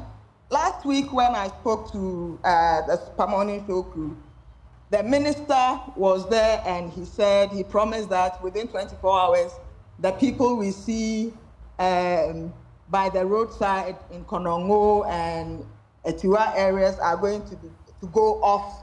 And I said, yes, they are going to go off so that we cannot see them. But are we sure that you are not going to tell them to go inside where we cannot see them? See, that's what happened. If government is committed, when he says there is a ban, and the government truly means it, nobody will defy. But is the government telling us that they are unable to govern this nation, that they cannot ensure that the right things are done? I don't believe it. All right, Prof. They have everything they need. The police is there, the military, the citizens. We are here, and we are saying ban it.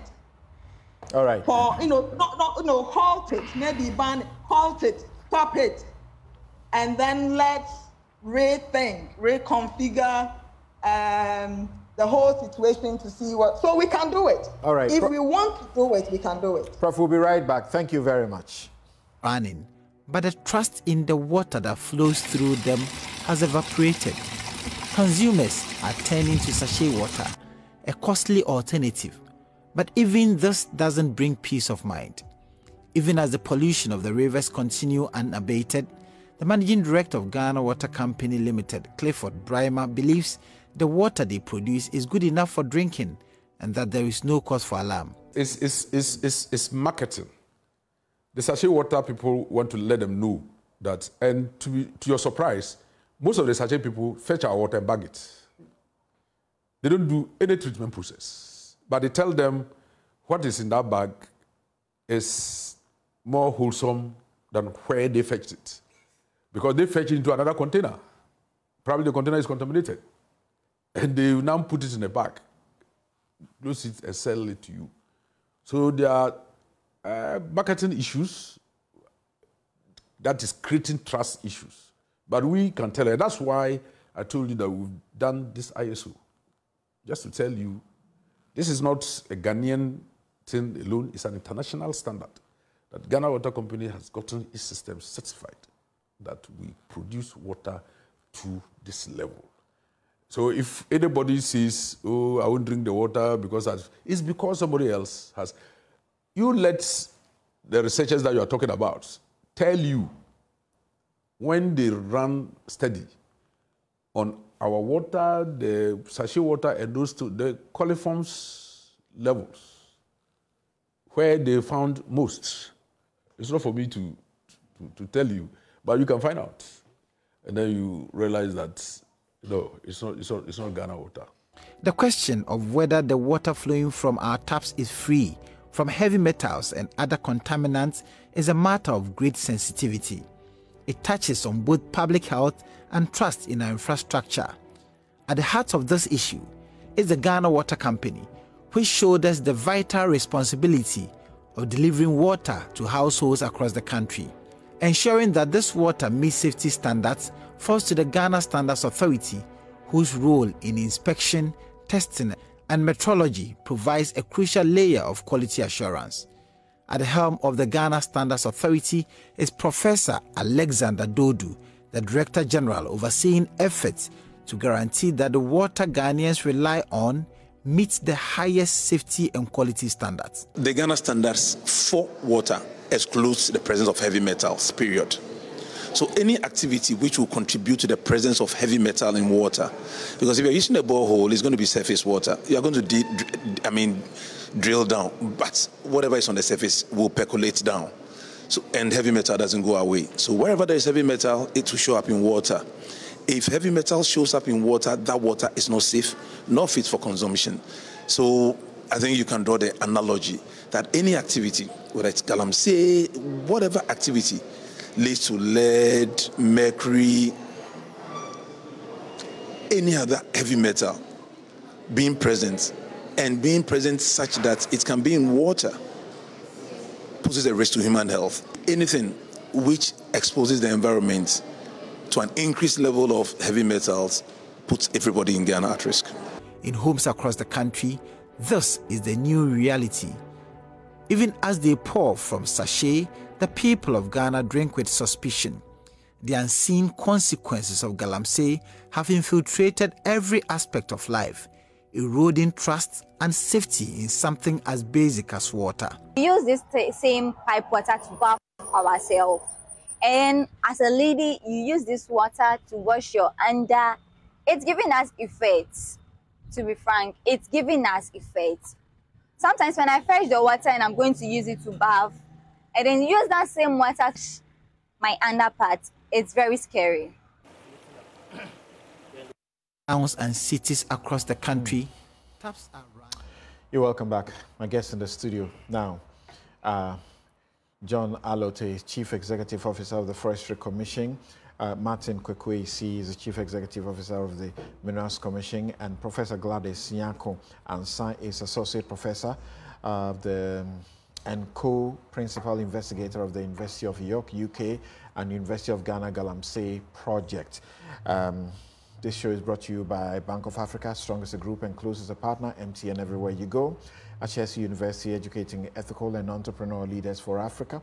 Robert & Sons Optical Services, your comprehensive eye care service provider for 33 plus years. My Way Insurance, dial *165# on MTN to join My Way today. DPS International, where every child shines. There's a new school in town with such good record. Flamingo Paints, simply superior. And my outfits, as always, is by Konati Clothing. They are at Adenta Shopping Center, Adenta Down. You can call them 0244 676732. Konati Clothing, where what you wear counts. Now, that's how time runs. But let me share a few of your messages and I get back to my guest. This one, you say that President Akufo-Addo has no intention of fighting Galamsey. He's only dancing around the problem to protect his selfish interests. This is what happens when you give fried fish to a cat for safekeeping. Next one says President Akufo-Addo seems not to understand what it means to, quote, put your presidency on the line, end quote. And I pray some English scholar will send him a note explaining that to him so he does the needful. Heat ought to have been put, heat ought to have been put on him to resign ASAP without any excuse. Well, he'll tell you that he has, in fact, because he will explain and the NPP will explain to you, even though some people dispute that this is the reason the NPP is said to have lost the elections in 2020 in almost all Galamsey or mining areas except one place, Zetakwa. Emmanuel J. Bequing, you say, as an ordinary citizen, it worries me that I have become numb to my government's rhetoric on Galamsey crimes, but as one whose livelihood depends on agriculture, I must be awake from deadening posture. This deadening posture, that's why we must all join organized labor.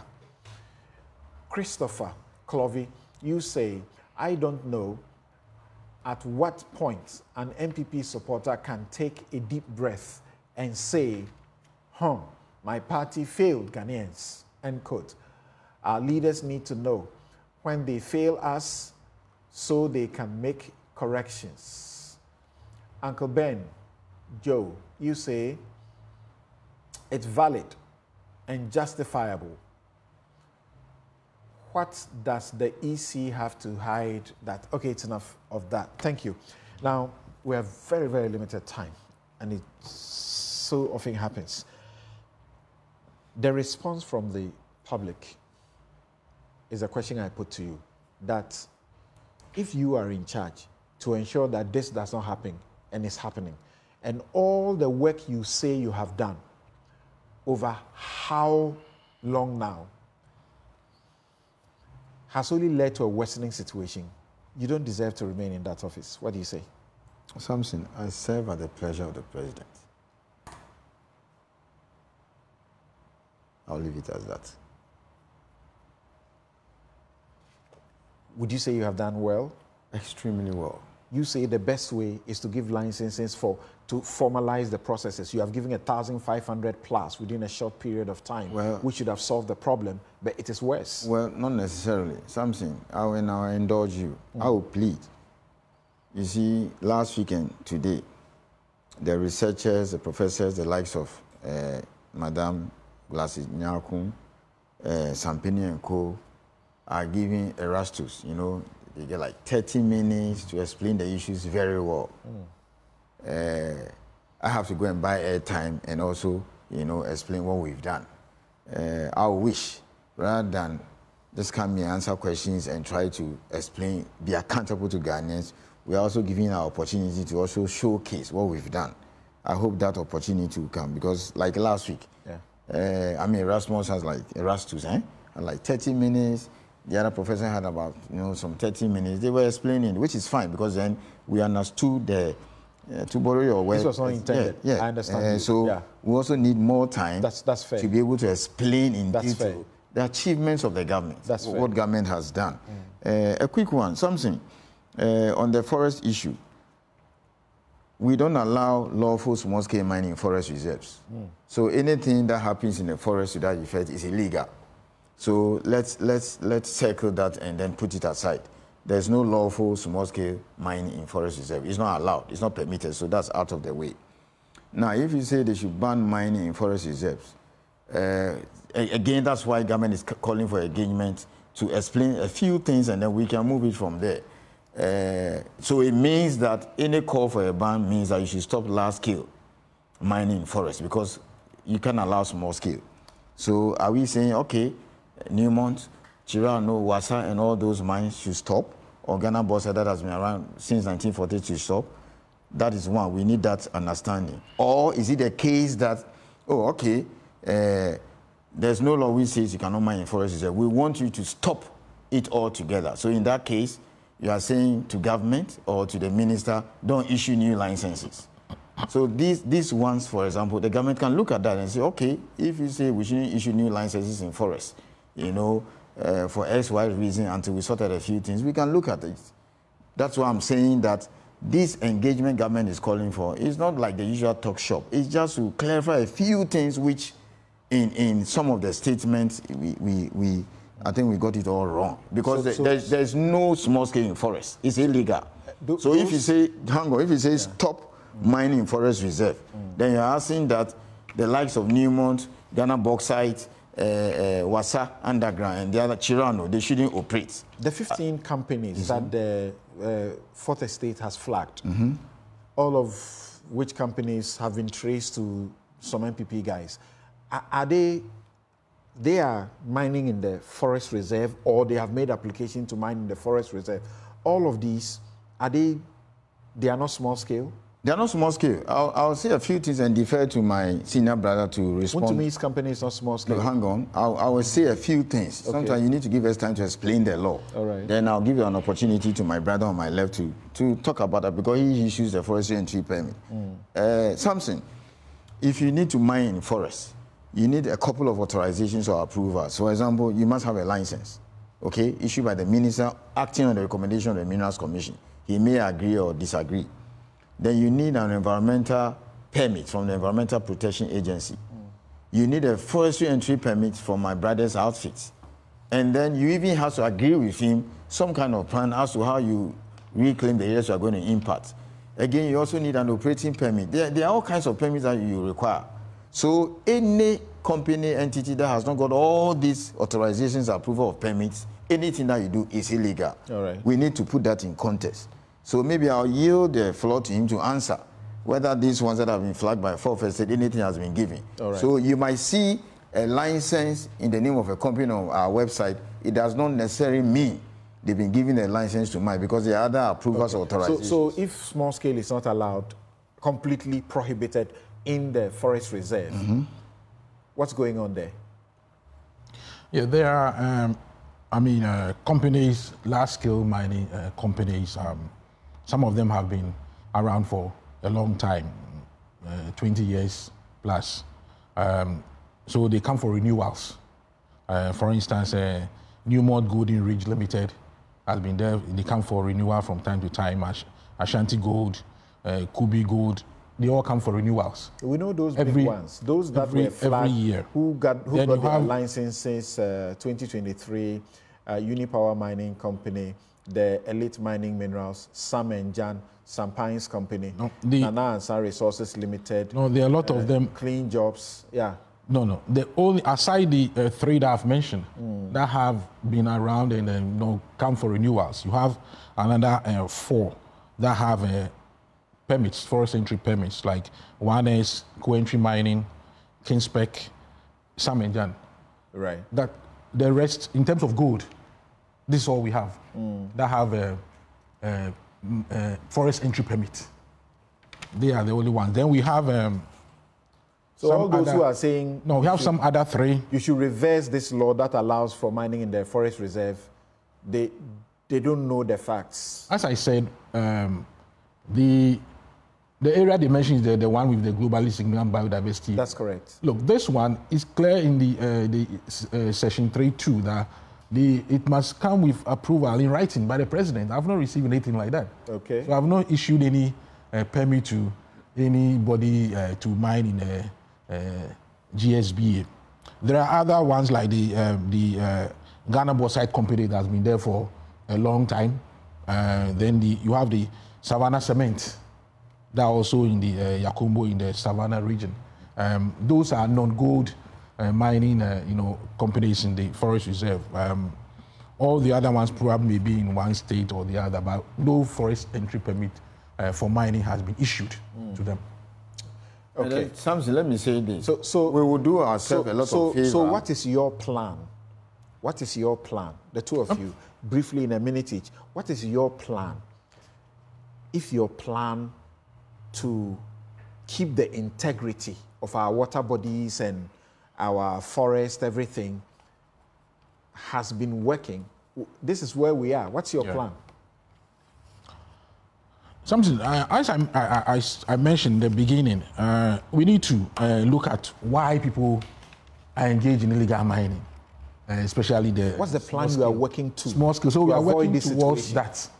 If we don't know that, we'll not be working towards that. We'll be asking for a ban, and we'll leave the ban and come back, and we'll be arresting a lot of people and coming back. The first thing is that for most of them, they don't seem to be deriving the expected benefits from agriculture and other, activities that happen in those communities. Now cocoa is suffering. Then we have the some of them who also feel that they should also be given opportunity to participate in a lucrative business like mining. So, if you look at the reforms, one of them is to have more of the community mining, which will provide the local communities the opportunity to also participate in mining. We also need to look at the agricultural side, so that they will be engaged in gainful employment. So based on that, you realize that we continue to deal with enforcement. We do engagement. The reforms is being handled by Minerals Commission. We do enforcement. On record, the Attorney General mentioned at the bar conference that we have 850 people being prosecuted for Galamsey. Still, this is what we have. But so that is also telling you what we are doing in terms of enforcement. If you have 850 people, so it means that something else should accompany the enforcement. Is there something else? So we need to deal with livelihood. Yeah, Mr. C, is there livelihood something is very else? important. Is there something else what the minister is saying, that the ministers, the MCs, MMDCs or MCs are going to take charge and escalate the process? We have had the government itself look deep within itself and say, we know DCs who are involved and everything.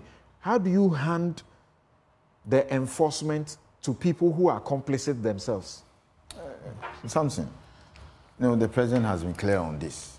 He says, go out there and get those things in the water body out. I mean, there's no two ways about that. So we'll see the next few days or weeks to come whether those things will not happen. That is number one. Samson, you see, for the past 2 weeks that we've been watching this, again, I make no apologies because I don't want people to get the impression that we live in space and we don't know what is happening. We eat food from those areas. People keep mentioning names. And then you ask them to mention names, or people keep saying big men are involved, some politicians are involved. And then you ask for names, nothing is forthcoming. When the Busumi Freun thing came up, okay, and it was clear that something is linked to him in the area of illegal money, the president acted. So we hear people say, oh, this money is involved, they are big people. Even the other day, somebody was even mentioning my name. I will deal with it anyway.